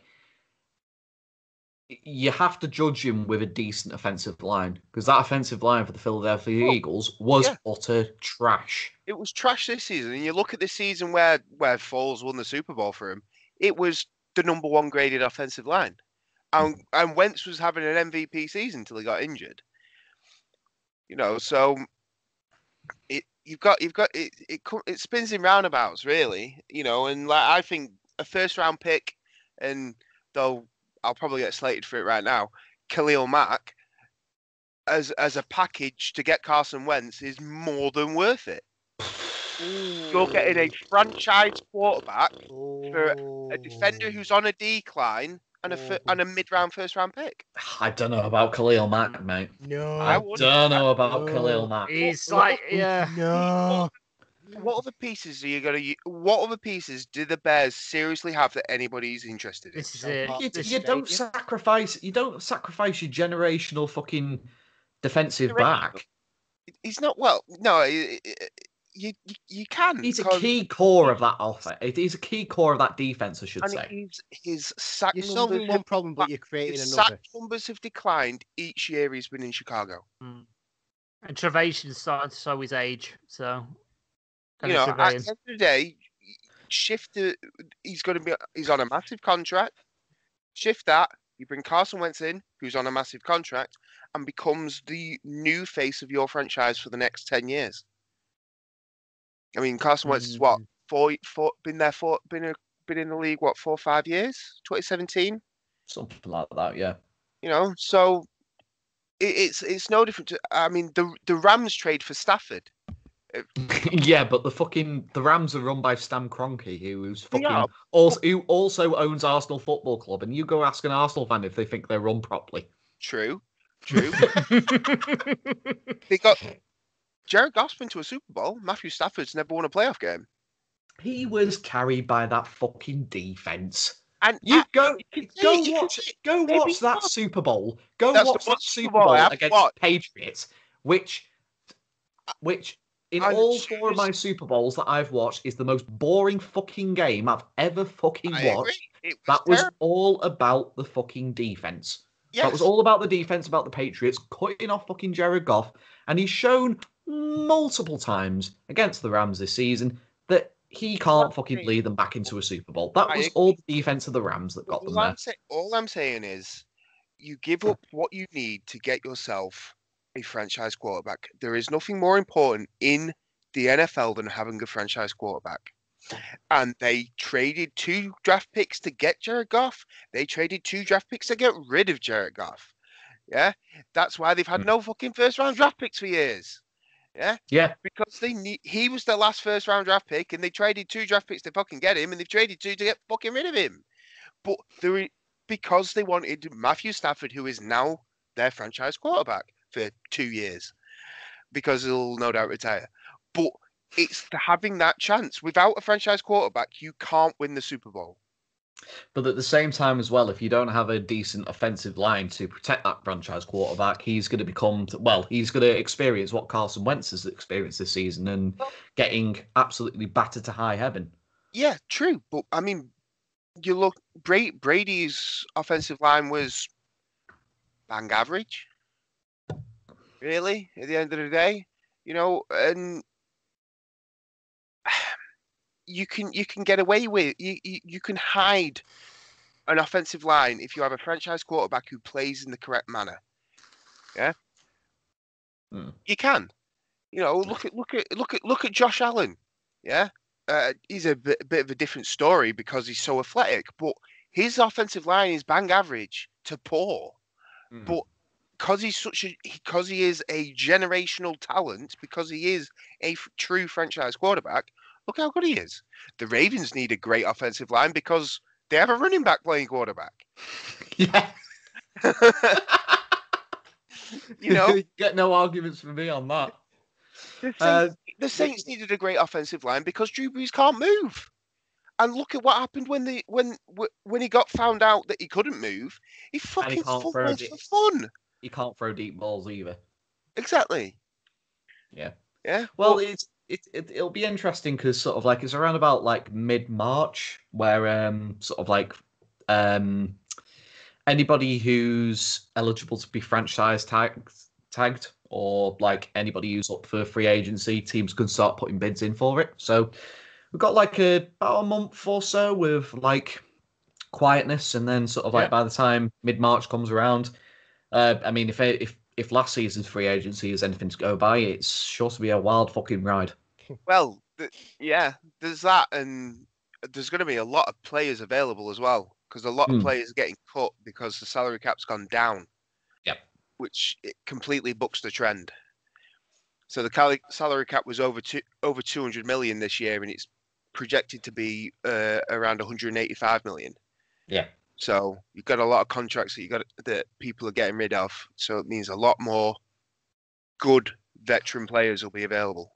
Mm-hmm. Yeah. I mean, the Saints have to get rid of a fucking whole side of the team. Yeah. But to be honest, you could probably get rid of 2/3 of that salary cap with Michael Thomas. Well, I suppose you kind of got to keep Thomas, but I can see Cam Jordan going to clear up some space, and then after that expensively built defense, which I really like, but costs a lot of money. So yeah, we shall see. It'll be an interesting 2021-2022 season. So, well, like I said, I'm going to give it another listen, watch. Even I've enjoyed it this year. So, good rookie season. And I think I got quite lucky getting to the playoffs. True. One of us. And as well, I feel I should mention, because it's been lost with all sort of like the transfer talk and all that. We set up a NFL predictions league. We did. For the season. No! He's left. Seriously, you're trying to drive the fact that it's just like, hey, Ant, guess what? Patriots are shit. Guess what? You came last. Knifing him. Hey. Guess what? AEW is shit too. Oh, he's back. Hey, I will just say, with regards to sort of like the prediction leagues, I knew my team was shit, which is why most of the time I fucking predicted against them. You know, as I wasn't the one that was like put faith in my team when I probably shouldn't have done. But yeah, with regards to sort of like the predictions league, there was like 6 of us involved. It felt like 5 at one point. I was just in a world of my own. I mean, it got to a point where I literally couldn't predict the fucking past, let alone the future. For fuck's sake. Yeah, you lot being Nostradamuses over here. Fucking hell. And you are the reigning WrestleMania predictions champion, mate. So at least that's something. Yeah, only because, the longest reigning, because of a pissing pandemic in the middle of it. Let's be honest, I'd have got rinsed in that last one. I couldn't tell me arse from me elbow. Well, neither could I, because I had no fucking interest in it. But regardless, when we got to the Super Bowl and it came down to myself and Paul, which I was quite impressed with. Given that it was your debut season, but ultimately he decided to back Paddy Mahomes against Tom Brady, and given my wealth of experience, given my more experience of, I just always thought it was like, it's better not to bet against Tom Brady. So yours truly came out on top. I've been watching the inaugural R.A.D. the inaugural R.A.D Zone predictions champion, and here's hoping that I am able to defend my crown for next season. Absolutely. At least it's not as bad as the old wrestling prediction that I used to do. I mean, once upon a time, I did like a promotion, which shall not be mentioned. I used to run their prediction league, and you had a good, healthy following in it. At one point, we had like over 30-odd players. So I was doing marking all their predictions. Like, it was a fucking nightmare. But I did it. It was fun. And one year, we decided, you know what we're going to do? We're going to up the ante. We're going to make trophies. We're going to get trophies made. So if you win the league, you get a trophy, yada, yada, yada, yada. And obviously, because I'm playing it and I'm doing it it was transparent, so we did it in the comments section, so I couldn't cheat. Everyone could see it. You could see the editing on it and everything. So I thought, right, this one year, I'd never won it. We've done this like the 4th year in a row we were doing it. And I thought, right, we'll do trophies this year. And I thought, right, okay, brilliant. We'll spend money. I got it sponsored and everything. Someone else paid for the trophy. And I'm like, right, okay, right, let's do this. So we ended up doing it, and it ended up being, I think, a 2-way horse race at the end. and I ended up winning my own fucking trophy. Did you have a big ceremony where you awarded it to yourself? That was brilliant. That. Yeah, I just handed it Here to you a go, mirror. me. Thank you, me. I would Yes. just like to thank Myself. I didn't. Thankful for that. But yeah, I didn't do it. The year after, we actually did trophies as well, but I ended up walking away from it for reasons. So we still ended up paying for the trophy. I had to pay for it out of my own pocket that time, but I still did it and I handed it over. And this time, I didn't win it. Okay, I think I finished 12th that year. Yeah. So I was quite pleased about that in a weird kind of way. Christ, was there anything to predict in the end? There isn't now, is there? But yeah, that's why I'm hoping with sort of this next season of the NFL Predictions League. It's I've raised sort of this query of everybody who participates, everybody chuck a tenner in or whatever, and the eventual winner of that Predictions League. Great. No. I'm going to lose 10 quid this year. Great. Great. Well, maybe You know what? Just tell me who's smart going to win. You know what? I may as well just hold my cash out and just wait to hand it over to the winner fucking personally. Because let's be honest, fuck me. Right, I may as well just send a tenner to all of you just to be on the fucking safe side. Fuck me, I'm going to be out of pocket. Shit me. Get better at fucking predicting sports events then, you tool. Oh, hang on. Let me just ring up my friend Mystic Meg and she'll fucking help me out. Oh, yeah, a nice little team of me, Mystic Meg, and Michael Fish. Fucking good at predicting stuff, aren't we? Fuck me. Who's Michael Fish? You don't know who Michael Fish is? Man. He wasn't, dude. He wasn't even alive when Michael Fish did that thing, and he knows who Michael Fish is. He said everything was going to be all right, and then there was a massive storm that killed 4 people. Oh, right. We're going to have a nice clear night. There's going to be no problems. Next thing you know, trees are getting blown down. Oh, okay. Well, yeah, as I was saying, it's just sort of a bit of incentive for the next NFL Prediction League. I was just thinking of sort of everybody chipping in a tenner, and the eventual winner of next season's league would get to pick a jersey of their choice, like an NFL jersey. Because I don't think you've got one, Paul. I have not got an NFL jersey, no. Well, I'm just saying, there's a little bit of an incentive there to sort of Absolutely. Hey up. Has he got his Bunkle's win Saints one? something. Has he got any Saints one? Oh, hang on, wait. I'm counting how many I've got. All right.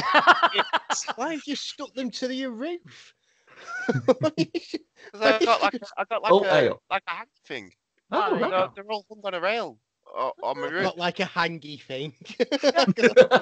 They're all hung on a rail on my roof. They're on me hangy thing. Look.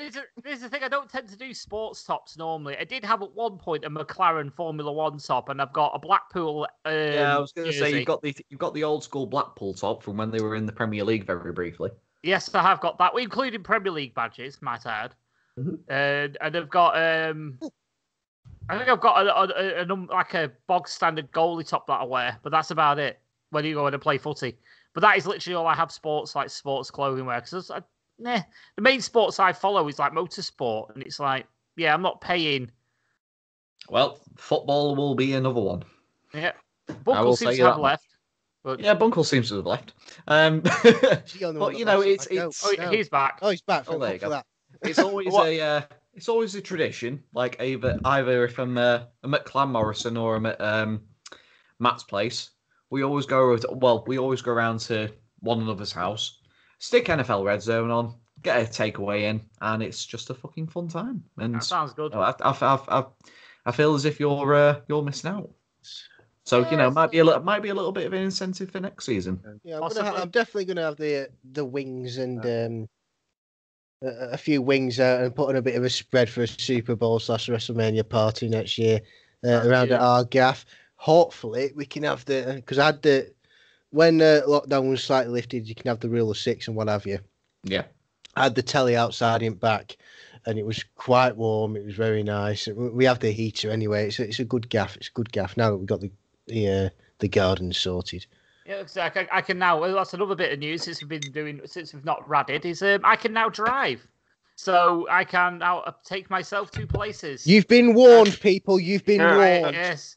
You I don't do as you're told. We'll get Paul to mow you the fuck down. You've got to be careful, though. I do drive a Ford car, so therefore you would do more damage to the car than I would do to you. So, Well, I don't know, you know. So I love my little car, though. It's amazing because you sat that low to the ground in it. It feels like you're doing 5,000 miles an hour. It's what we call kneecap height. Yeah, it is. And the best thing about it is when I do hit you, I'm that low to the ground, you will just go over the top of the car. And it's just a giant wedge, so you just slide up it as well. I've just got this image of just going along the promenade. I've just shut my eyes now and just seeing the nice Blackpool beach and the skyline, and just seeing silhouettes of people cartwheeling, like jumping up like that. Just going down like just going all the way down the promenade one after another, like fucking lemmings. I was going to say it would be like Wallace and Gromit in the wrong trousers when fucking Wallace is sort of like in the actual wrong trousers themselves. And he's just sort of like doing cartwheels in the air through the fucking estate. Would be shot. That's what I've envisioned. You're taking the piss out of my car. Leave it alone. Only I could do that. It's a good little runner. It's a good car. I like it. To the point where Morrison was like, bring it to mine. I was like, no. No. I've seen what you do to your Mondeo, and you ain't doing that to my fucking car. Fuck off. I was in the car when he drove us to and from Manchester for the Metallica gig in 2019. I saw the speed on his Speedo.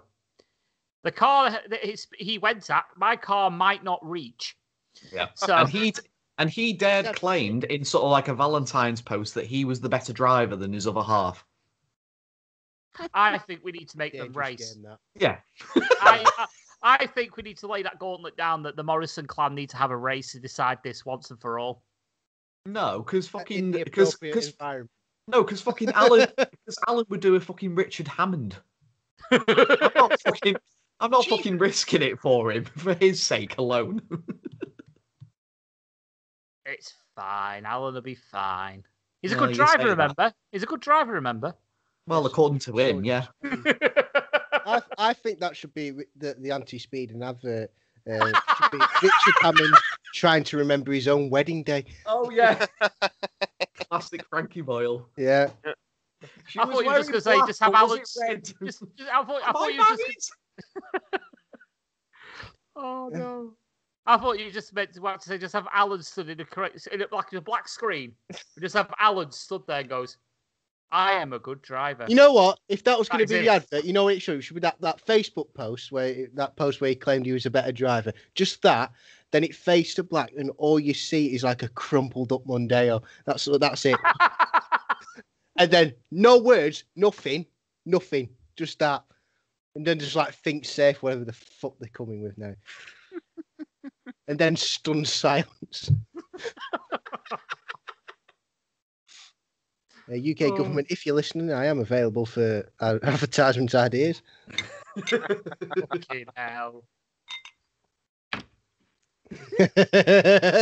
What's a fantastic idea?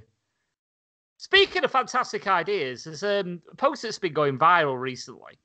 And I'm starting to think this was more actually on purpose than it was like an accident.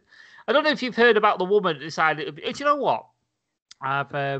I need to sort my hair out, and I've run out of hairspray, and I'm just going to rummage around the house. Oh, what is this orange bottle I have found? Gorilla Glue? Oh, God. Why are we giving attention to stupid people? Oh, I'm not giving a positive. Don't worry, I'll get there. It's not just attention. That's all they want. Just attention seekers. They're up there with vegans and fucking everything else. Like, the whole TikTok thing is a whole... change gender when they go to sleep. Yeah. And wake up and they suddenly speak French. Oh, fuck off. Oh, these free tips to get you a girl in 5 seconds. Oh, fuck off. Oh, yeah. I wish I were that fucking lucky. It's the people. It's the attention seekers. That's all they are. And this obviously this idiot. This is it. She's an absolute idiot who's just an arse. Sir, You've just shortcutted my point, sir. You'll have to give context, Paul, because I'm a little bit in the dark about this particular. So what this lady has decided to do was think, right, I've run out of hairspray. What I'm going to do, I need something to hold my hair in place. So she literally, but she literally decided to spray a ton of Gorilla Glue into her hair and spread it all over her head to keep her head down. Now, this glue apparently was in her hair for an entire fucking month and did not shift. Right? Fucking hell. Now, bear in mind, right? I have like a box on the front of my house, right? A box on the front of my house, and it was hanging off constantly. It's basically where the internet connection comes from the floor. The phone line comes from the floor into the house, basically, right? And I used to keep thinking it was the kids kicking it off the wall. It wasn't. It was just really bad build quality. Yay! So I decided I tried epoxy on it and everything to get it to stay on. Wouldn't work. Gorilla Glue, on the other hand, I put it on there. It's been now stuck to the wall solid for 4 fucking years. With Gorilla Glue. And this woman... words, sticky stuff. Yeah, so plastic to brick wall. Right? And this woman has stuck it in her fucking hair. And you're like, oh, this looks brilliant. To be fair, it looks shiny. It looks very straight, but it's not going to fucking move. Let's be honest. You know, she could go with a fucking, an F5 bleeding hurricane and it wouldn't move. Yeah. So she does this. It gets all this attention. I can't get this glue out my hair. So her doctor's offered to do it for free. Get it all out. Do it for nothing. But then, just after that hit, someone's made a fundraiser. Oh no! What? Someone's made a fundraiser for this lady. And, for fuck's sake! As of reading this, as of about 4 hours ago, maybe 5 hours ago. Don't tell me. Don't. If it's anything more than £1, I'm fucking off. Yeah, if I was you, I'd shut your door on the way out because it's $21,000 that's been Fuck raised. off! What? Yeah. I'm probably higher now. Right, okay, it's coming out for this. Oh. Go ahead. Please stop.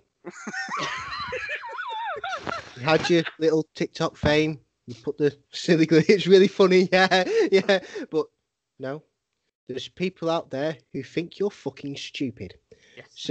So stupid enough, they've decided to throw 21 grand at you. On a level of stupidity, it's quite high. So, if you could just take that 21 grand and give it to charity, where it's going to be to put to some use, not your stupid fucking brain who thinks it's a great idea to stick fucking super duper glue in their fucking hair. Fucking super duper glue. If you thought that was a good idea, I wouldn't trust you with a fucking pair of scissors, let alone 21,000 quid. Okay? I've seen 2-year-olds know the difference between that. Just stop. Oh. Please stop. Just live your life. I'm sure you're very happy. You're gonna be very happy. Fantastic, great. Get the glue out of your fucking hair. Yeah. We realised that was a bad idea because apparently you had to experience that to realise. Oh. Be happy. Donate the 21 grand. And just try not to attention seek. Okay. Too late. A bit late for that. Just stop now. People are laughing at you more than you think. You're an idiot. And she's laughing all the way to the bank with that fucking 21 grand. And this is precisely the problem with society. We're breeding fucking stupid, idiot celebrities. We're rewarding stupidity. Yes, we are. Yes. Oh, there's a kicker to this as well, by the way. There is another kicker to this. There was a gentleman there went, this is fake. It's not real. They're not put gorilla glue in the hair.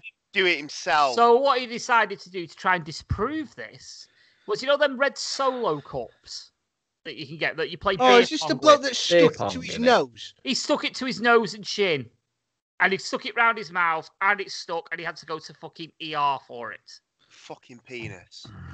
A fucking penis. Can I just take a wild stab penis in the dark, to quote Blackadder, and just say, I'm guessing these people are from America? We kind of might be. Okay. So, America, the land of the free, home of the brave. Yeah. More like the land of the stupidity. Apparently the greatest country on earth. They'd elected Donald Trump. Nothing else Yeah. needs to be said. Mm-hmm. To be honest with you, I consider Madagascar more of a country than fucking America at this minute. I mean, at least they had all them animals working together and making a society, and they all lived pretty happy to me. I mean, I know some of them left to go and live in Africa, but that's their fair. But some of them stayed. I know they had quite well. They had a system. They had King Julian, and he ruled, and it was fantastic. So that being said, I still want to go over there and experience everything that they've got to offer. Yeah. Like, for example, like one of my best mates, pretty much like fiance, who like lives like sort of like Connecticut way. I've been talking for years about like wanting to go over there, and one of her like favorite pastimes is like going with her father, who is a police officer with the New York Police Force, and one of her favorite pastimes to do with her dad is to go to the shooting range and sort of like basically, you know, go there and sort of like shoot at a few targets. And I sort of like made the offhand comment of just sort of like, oh, do you know what I'd love to do if I ever get over to America? I'd love to sort of like go over there and sort of like, you know, sample what it's like to sort of like, you know, actually go to sort of like a gun range and actually sort of like shoot a proper gun. But there's probably like too much like red tape and litigation and all this. The whole country's a gun range. She just went, no, not really. You know, it's just sort of it's not that big of a deal. And I'm just sort of like there, just going, oh, okay, right, okay. I know what I'm adding to my list when I eventually go over to America. But the thing is, I know how to shoot a gun. Yeah, the thing about it is, if you can go to a Walmart and buy a gun legally, as long as you're of legal age, then thinking about it, it doesn't really seem that much of a big step. No, it's like walking to Asda, isn't it, and buying a Glock. It really is. It's literally that. Yeah. It's mad. Yeah, sorry, Anthony. You were saying. No, I've lost it. But you mentioned you just got the fiance. You mentioned about your friend's fiance or whatever, and I was just got onto the point of like because of this COVID thing and not having seen people. It's got to the point now. I mean, in the past, I've been like gone to like family reunions and cousins have come up to me. Oh, this is my son Tim. He's 5 now, and I'm like, fucking didn't even know you were pregnant. I just feel like the time traveler's wife every time I turn up now. And especially like I'm really worried about family gatherings because if we're gonna have my cousins around, they've got like dietary requirements, and I fucking hate that because Braden can't eat blue. What? Braden can't. Firstly, don't name your kid Braden. Fucking hell. Secondly, blue isn't even like a natural colouring in. But the only time you ever see it in is in like water, and that's only because the bottom of it. It baffles me beyond no belief. I mean, what flavour is blue? Bubblegum. Bubblegum, yeah. But most, I mean, what like any food do you know that is blue? It's not a flavouring; it's a colouring. Yeah. Exactly. But what foods do you know that are naturally blue? Blueberries. Oh, no. Blueberries are fucking purple. I knew that was going to happen. You said blueberries. It's like water and like the ocean, and that has sharks in it. Right? Sharks. Right? Blue means sharks.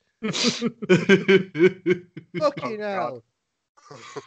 But I relate it back to my point of just sort of like, why are we rewarding this stupidity by there being news articles about it and there being sort of like, you know, being any sort of like media attention? It reminds me of the fucking time that this like it's like this newscast, like this talk show in sort of like Florida, or like this news anchor in Florida just basically walked off set because they were going to be talking about a piece where one of the Kardashians got like a new rabbit and had named it, and he basically walked off set just like going, I'm not taking part of this because it's not fucking news.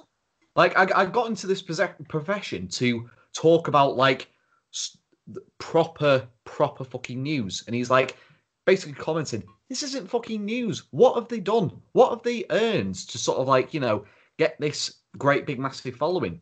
And, that's just the Kardashians are one little smidge of sort of like what's wrong with A, the general public, and B, modern day society. Yeah, can't argue with that. Can't argue with that one bit. Yeah. Yeah, it's spot on. Spot on. Bunkle, have you got a topic, mate? Well, Mhm. my topic it's about stupid people. I'll lead you to it. But it was my wife who actually turned me to this. Apparently, shit. Careful now. in an NHS hospital, they are no longer talking. Basically, breastfeeding isn't. You're not allowed to call it breastfeeding anymore, and you're not allowed to call it breast milk anymore.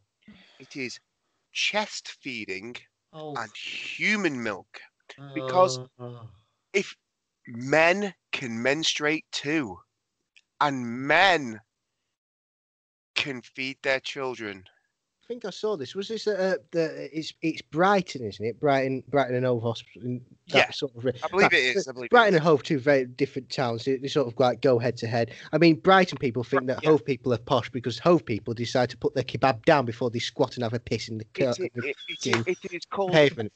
They've described it as gender inclusive language.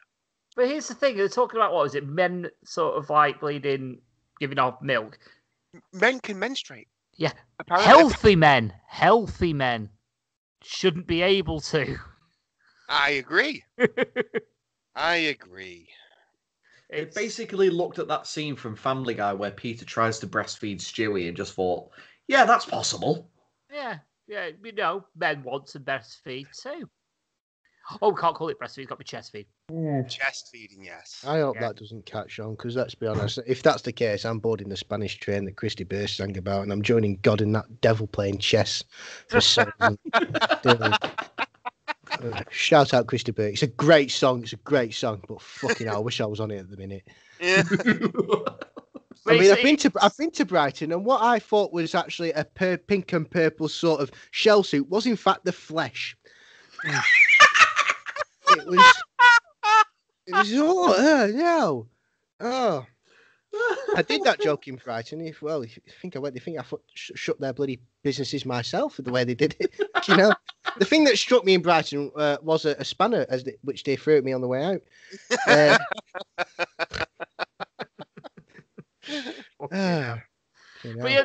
This is just more the continuation of the PCing everything. I just think it's ridiculous. It really is. It's ridiculous. It follows on from always the I don't know, panty liner tampon producing company. Yes. Removing the feminine symbol from their logo because it's not gender inclusive. Well, what men needs fucking panty liners? No, apparently there are men that need them and men that use them. What? Not real men. The only reason a man would even contemplate possibly even in an emergency situation using a Tampax, not Tampax even, a fucking Tampax is different. I've got like this image of like a break glass in case of emergency on the wall. Dang, here we go. Fucking hell. I'm on about a case of like if it's a situation where you've run out of toilet paper and there's nothing else to wipe on. Yeah. At the worst. And I mean the worst. This is probably a thing of just sort of like, people getting offended for other people's sakes, even when the problem isn't even sort of like a big one. It's mountains out of molehills. That's what it is. Yeah. It's an issue that nobody had, but whilst one person may have had an issue with it, they've got to change the entire system. Nobody has ever had, and the vast majority of people don't give a flying fuck. No. Most normal functioning people. Yeah. Or what was it? What's that song that's on Wrestling Soup, Lewis? Is it Normal Function Humans or something like that? There's something like that, yeah. Yeah. That's what most people are like that. They will like, oh, it's breastfeeding. That is a boob. It is not a fucking chest. It is a boob. It's a breast where milk comes out of. Yeah. You know what I mean? It's not a. It's not men cannot do it. Men naturally can't do it. It's if you're not if you unnaturally, I'm kind of against it as well. If I'm going to be very honest, I don't want someone sucking on my nips randomly. But here's the thing. Fucking weird. This is brought up by the same fucking idiots that will stand in front of my meat aisle in like Lidl and like protest against, oh, this chicken died when it was lonely. All right, I'll pick a fucking number. I'll take his mate with me then. I'll cook him as well. I mean, what are these? Just fucking, I don't care, right? Just stay out of what is essentially not your business. Yeah. If you want your man to have your baby suck on a nipple, then you do that. Go in your house, shut the door, do it yourself. Don't give it all of us because just shut up. Here's the belter for you as well. If you really want to think about it, it's sort of a fucking level. If this is coming from the NHS and they say to you, breast is best because it's built for your child and it's got best for your child's nutrient. It's how it's, it's custom built for your child, and you're supposed to let the mother breastfeed because it's, it's best things for their child. Yeah. How the fuck is that coming from the dad? Well, it's fucking not, is it? It isn't. Breast is best is sort of a family motto in mine. But the thing is, like, it's like if it comes from if you like a dad breastfeeds, it's like that is not, even if you could like lactate, it's like it's not custom made for your baby. This is a fucking ridiculous conversation. What are we on? We've talked about many things on this podcast, and now we're debating whether we can squirt milk from our nipples. I'll be honest. No. We're talking about. I'll be honest with you. My background picture sort of like sums this topic up. Exactly. It's like this sums up this whole thing absolutely perfectly. How this it's the only thing that can save this conversation is Jim Cornette at the minute. Listen, what I want to know is how the fuck could breastfeeding be gender neutral? How the fuck can it be gender neutral? It's not gender neutral because men don't have breasts. We can't do this. It's simple as that. I don't know. I've seen some things in a cricket changing room. I'll tell you that for sure. Yeah. Well, keep your eyes to the floor from this point forwards, then, mate. I'm retired. I don't go in there anymore. I'm retired. All right. Let me put this way. Let me put this way.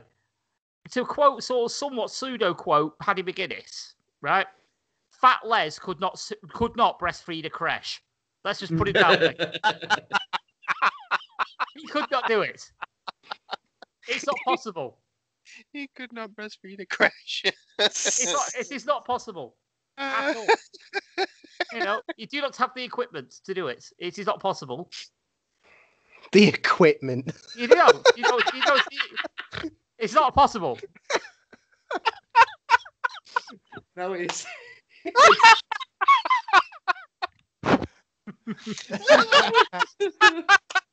Let me get me equipment. I'll be right for you. Oh my god! If there's two words that don't belong in a sentence together, it's creche and equipment. It's the creche of the future. The inclusive future. The inclusive. About 2 minutes after 2 minutes of. Okay, I'm done now, love. Oh, they fucked off. Let's get to it. Oh, God. What a fucking ridiculous topic. I mean, it's... Yeah. How stupid. Chest feeding. Just saying it just makes me feel a little bit sick. Yeah, it sounds like what a bodybuilder would say when they're being a bit weird about building up the chest. Oh, the chest feeding. Can you imagine if they said that on like Pumping Iron or whatever? I'm feeding my chest. His chest feeding, yeah. Chest feeding sounds like a shit stripper name, really. And on the poll next, it's chest feeding. Bunkle, it sounds like something you would fight in another podcast that you do, or chest feeder. Yes, yeah, it does, yes. Oh, a chest feeder. Oh, my God. Now, I've met her. She was actually quite nice. That's a challenge. that is a challenge for you, Bunkle. You need to mention the word chest feeder to Cookson and trying to make him make a monster out of that. And if you do that, I can imagine me absolutely wetting my pants while listening to that show. I don't want to hear the words chest and feeding ever again. I've heard him enough in the last 5 minutes to last me a lifetime, especially together.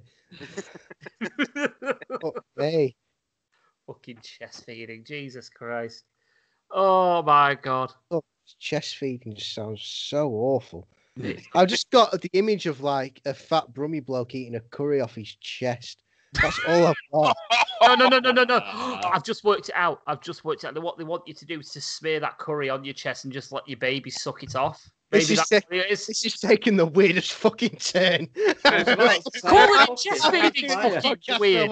That's the weirdest thing that's ever fucking said. And the fact that it's not come from my mouth and someone else's is nothing short of astonishing. The fact of the matter, you know what? My idea was mad, getting a brummy lad just naked by himself eating a curry. But you got a baby involved, which is even fucking weird. I wasn't part of that. I didn't hint at that. You got a baby involved, pal. Fucking hell. No, I didn't. The NHS did. The NHS did that. Bring it full fucking circle. God almighty. Shit me sideways. But yeah, chest feeding. It's a load of shit. Move on to something, please, for the love of fucking God. Yeah, I think we're nearly at 2.5 hours, so I think we're nearly time for wrapping up. But I'm going to put one more sort of like topic out there, and that is recently there was something sort of announced that I'm a massive fan of. I know Lewis sort of might be looking forward to it. I don't know really too much about you two. Mass Effect Remaster. All I can say is Please don't fuck it up. I'm very much interested in it, but given the fact that I've been burned quite recently in the past year by pre-ordering Watch Dogs Legion and Cyberpunk 2077, I'm going to fucking wait until reviews come out on it before I part with my money. That is all I'm going to fucking say on the topic, because I've been paid far too much by spending nearly like 90 quid on games I was really looking forward to and just being heavily disappointed.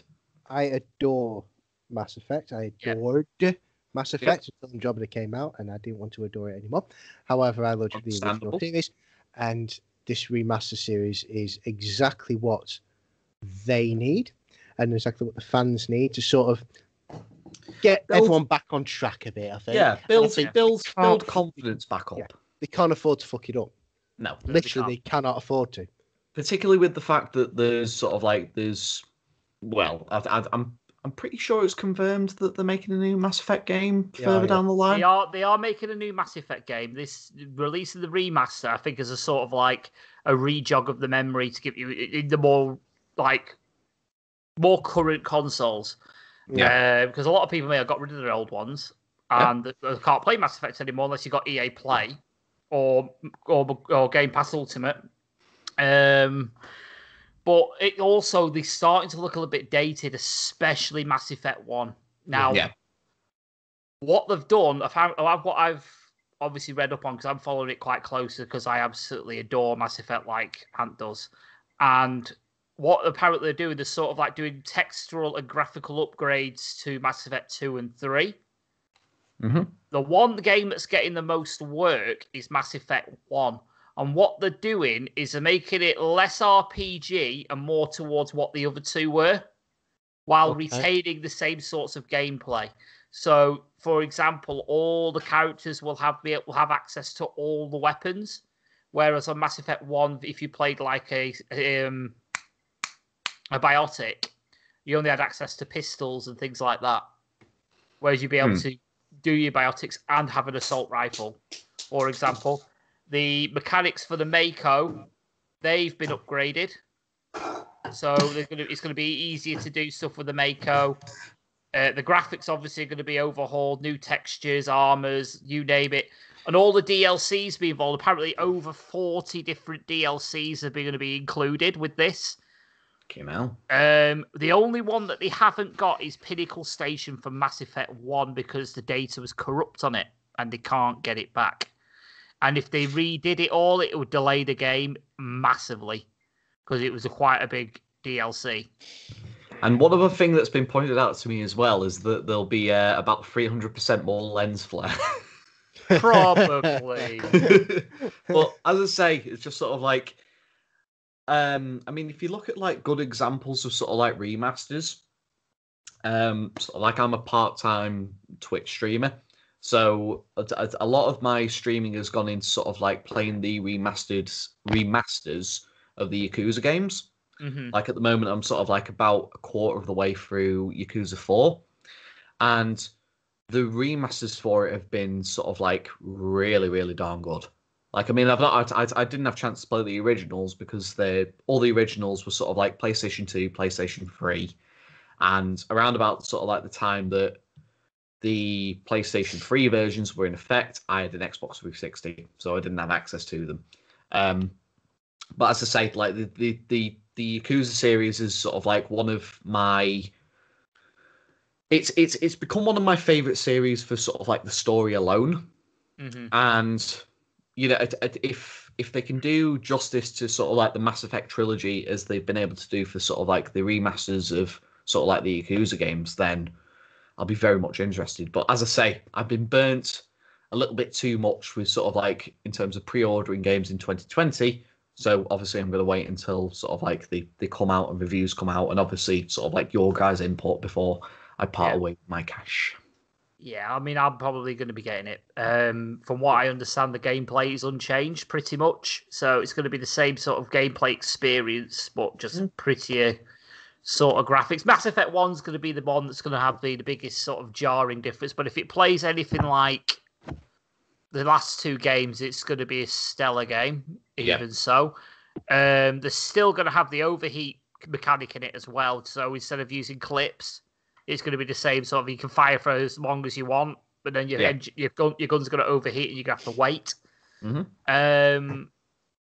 But yeah, I'm looking forward to it. I think I will be getting it. And like you say, I think they're doing it to build up to Mass Effect 4.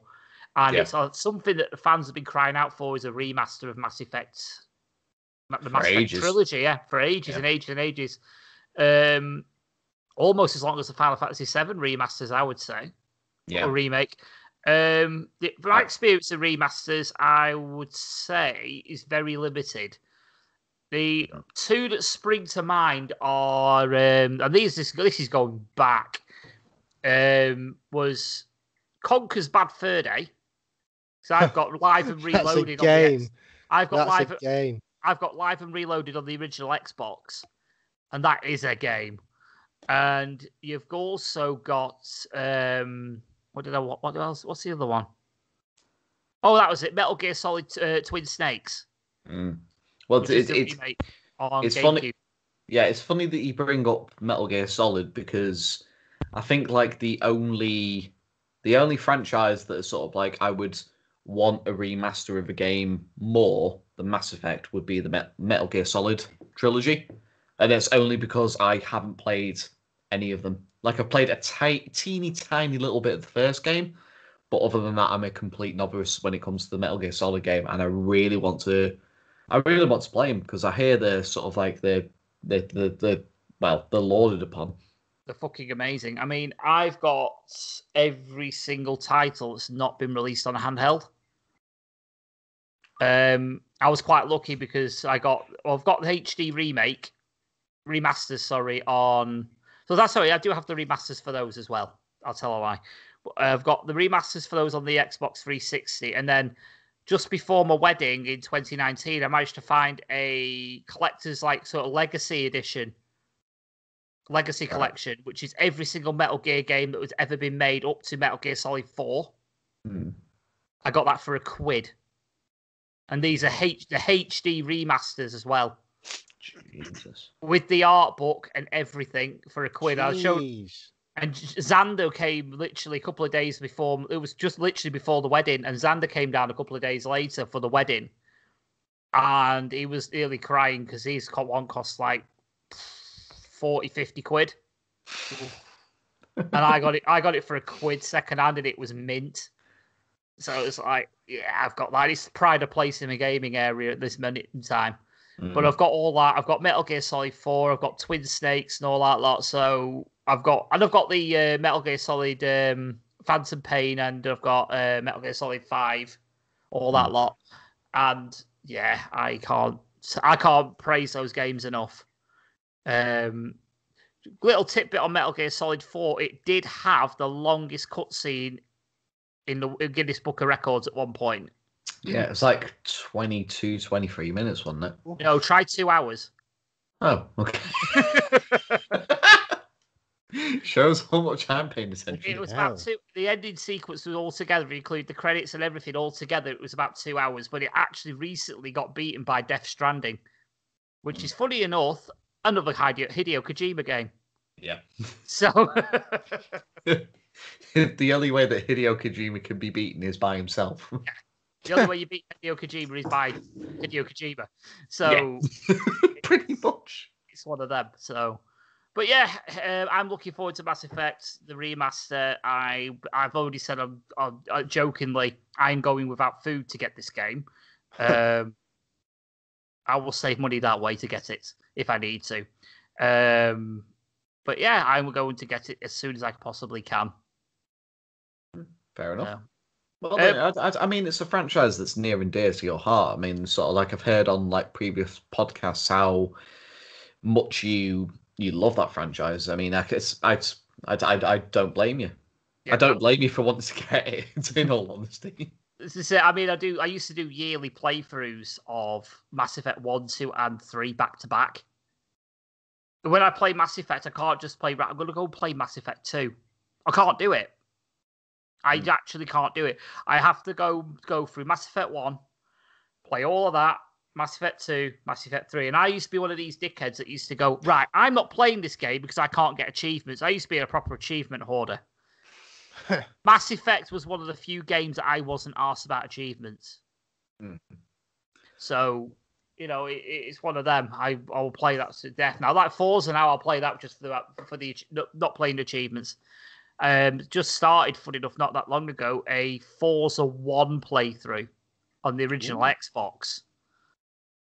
So, and I've noticed as well, I'm actually going back and booting up the old Xbox because it doesn't run properly on the Xbox 360. It's slightly imperfect, and I don't like it. So I've actually broken out the old OG Xbox. Yeah. I'm playing it on that. So it's fun times. So, speaking of fun times, I've been doing stuff with my Wii as well, which is fun. With your Wii? My Wii, yeah, we've been playing on the Wii. Oh, right, fucking hell. I was starting to worry there a second. Yeah. Shit. Yeah, don't worry, I've not been pissing hot. Don't worry. No, I was going to say you're sort of like you're scraping the bottom of the barrel when it comes to video game technology. Oh, no. Next week, turds. We're talking about turds. No. I was just saying, like I sent a picture saying I was going to touch on retro video games. We're running a bit short on time now, but I was playing Virtua Striker before, 2002. And it's like, it's like basically Virtua Striker 3. And it's one of my favourite football games of all time. It's so simple. It's literally 3 buttons and a stick. It is absolutely brilliant. That's honestly, if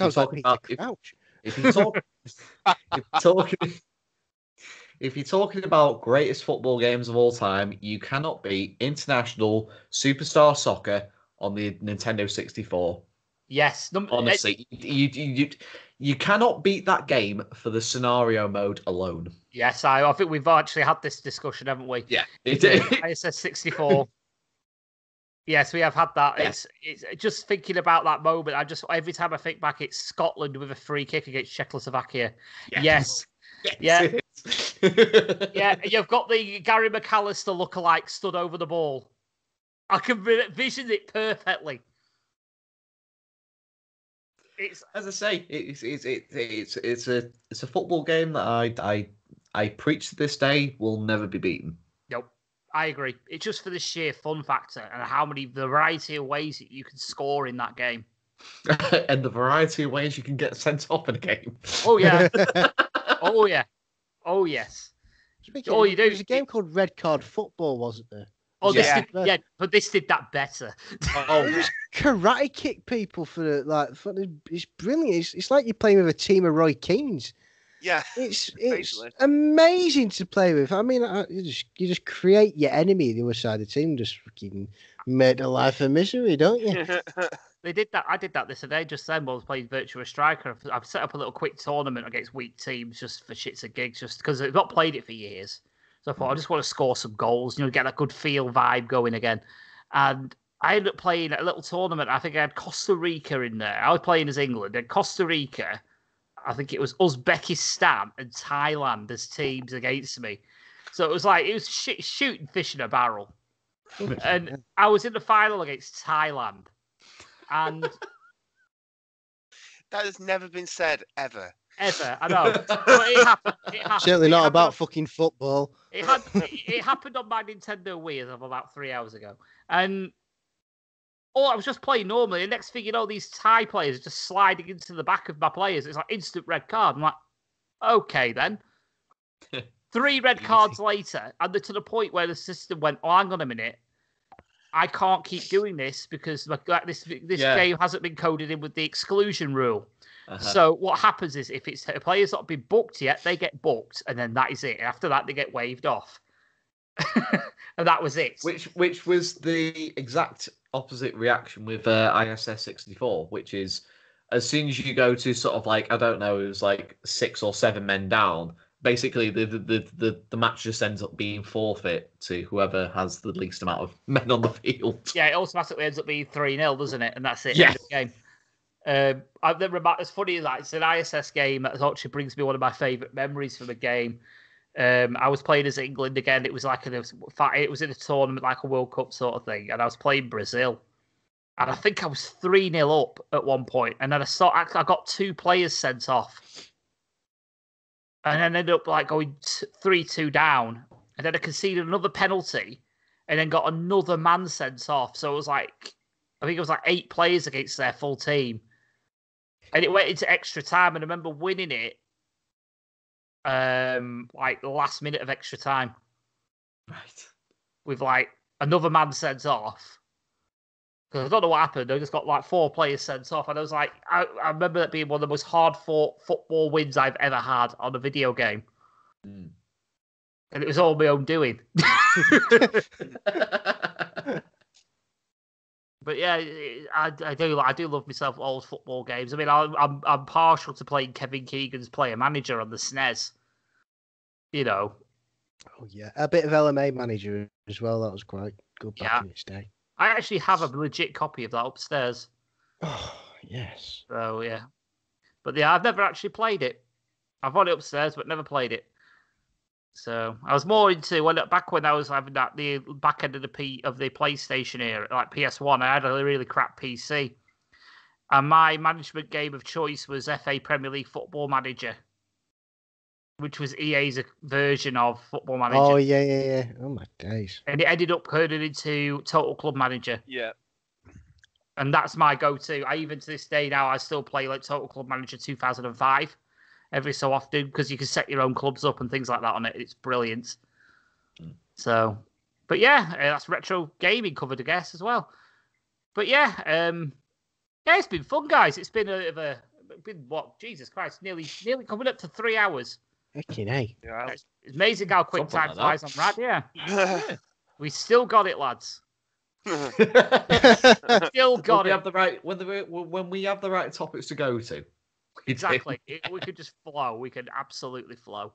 Yeah, definitely. But yeah, I think it's time for some plugs, and I think we better let our debutantes to go first. As usual, if you've enjoyed hearing my voice as much as I enjoy hearing my own voice, you can find me on the Lost Art of Podcasting and the Lost Art of Wrestling, but also the Gunpowder, Treason, No Plot podcast, which is available on all good podcast providers. And you can follow me on Twitter at RogarGTMP. There you go. And yes, I was doing the cat dance because I love hearing that every single time. But yeah, Lewis, go ahead. Yeah, you can follow me on Twitter, on Twitch, because I've mentioned sort of like at some point during this podcast that I'm a part-time Twitch streamer. Yeah, and you can also, I will. Well, I say that because like every single sort of like incarnation of me, like on Twitter, Twitch, and YouTube, is basically under the same handle. It's basically if you search Loggers109 on just about like any of those free platforms, you're bound to find me.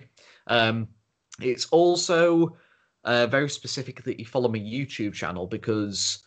I mean, we're recording this on a Friday, but this coming Sunday, on the 14th of February, I'm starting up a new podcast myself. Oh, nice. It's basically, I'm part of this, I'm part of a great big massive gaming community called the Gamers Lair community. And like a couple of my mates are sort of like the founding fathers, mothers of sort of like this great big massive gaming community. And we very recently started up making podcasts of our own, sort of like the moderators and the creators of like this Discord group of sort of like, well, it's been behind the scenes of like creating separate podcasts here and there. So this Sunday, specifically on my YouTube channel, so if you make sure that you subscribe to Loggers109 on YouTube, this coming Sunday, myself and another member of my gaming community, we're going to be starting up a podcast, basically entirely devoted to sort of like Star Wars. Fair play. So if you're a Star Wars fan or sort of like someone who's passionate about Star Wars, it's worth subscribing to that because we'll be doing an introduction sort of like podcast, and then we'll just be diverting into like loads of stuff because there's loads of material to cover when it comes to movies, TV shows, and also games as well. So it's worth following there as well. Also, if you're an avid gamer or you see yourself as being part of a gaming community, make sure that you're a member of the Gamers Lair Discord. Basically, we're sort of like hovering over sort of like the 400 mark. And when we get to 500 members on the Discord group, there's basically got like a great big massive giveaway, whether it be sort of like for PlayStation or Xbox. So it's worth becoming a member if you're looking at sort of like branching out into sort of like great big massive gaming community. And yeah, just make sure that you're following everything Loggers109 on Twitch, YouTube, and Twitter. Awesome. Oh, we'll have to get on to that. Anne, have you got anything you want to plug? No. No. Yes, you do. Come on. Okay.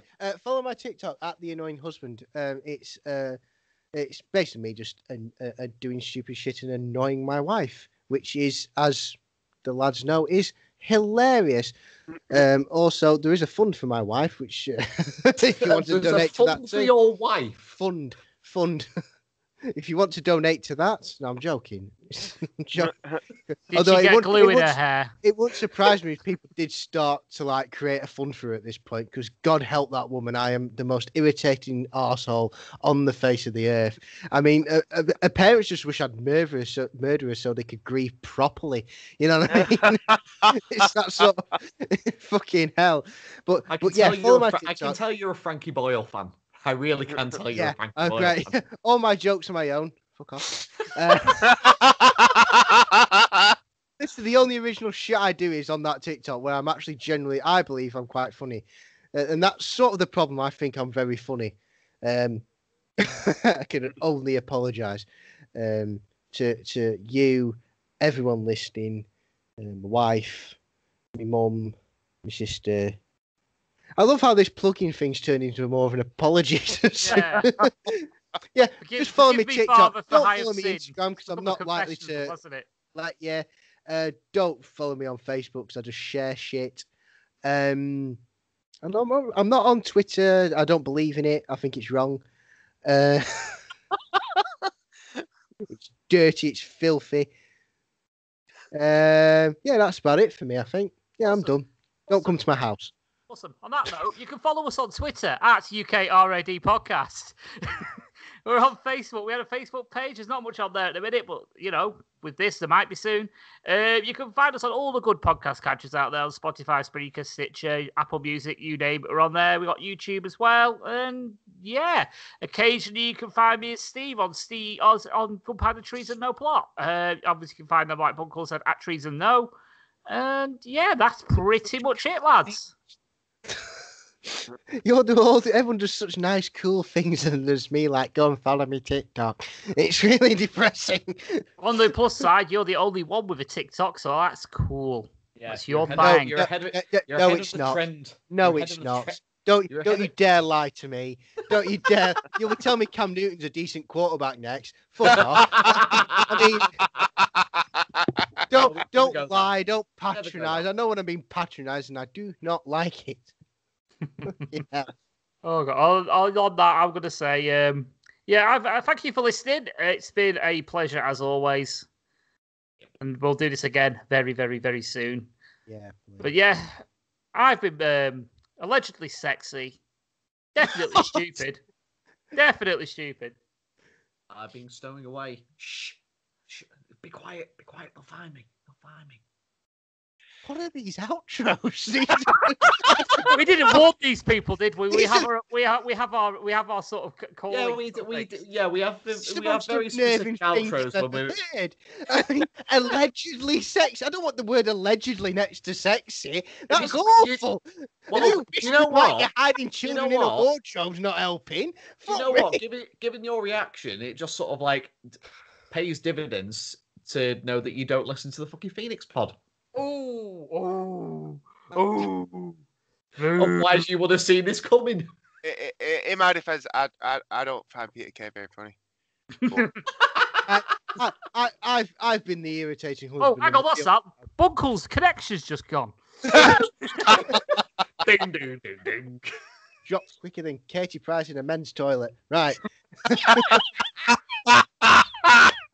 Oh God. Not that I've been the irritating husband, the real knockdowns on dark. And I have been James D. Bunkel. Yeah. And one last bit of advice. Don't get glue in your hair. Thank you for listening. Fucking morons. Good night. My hole.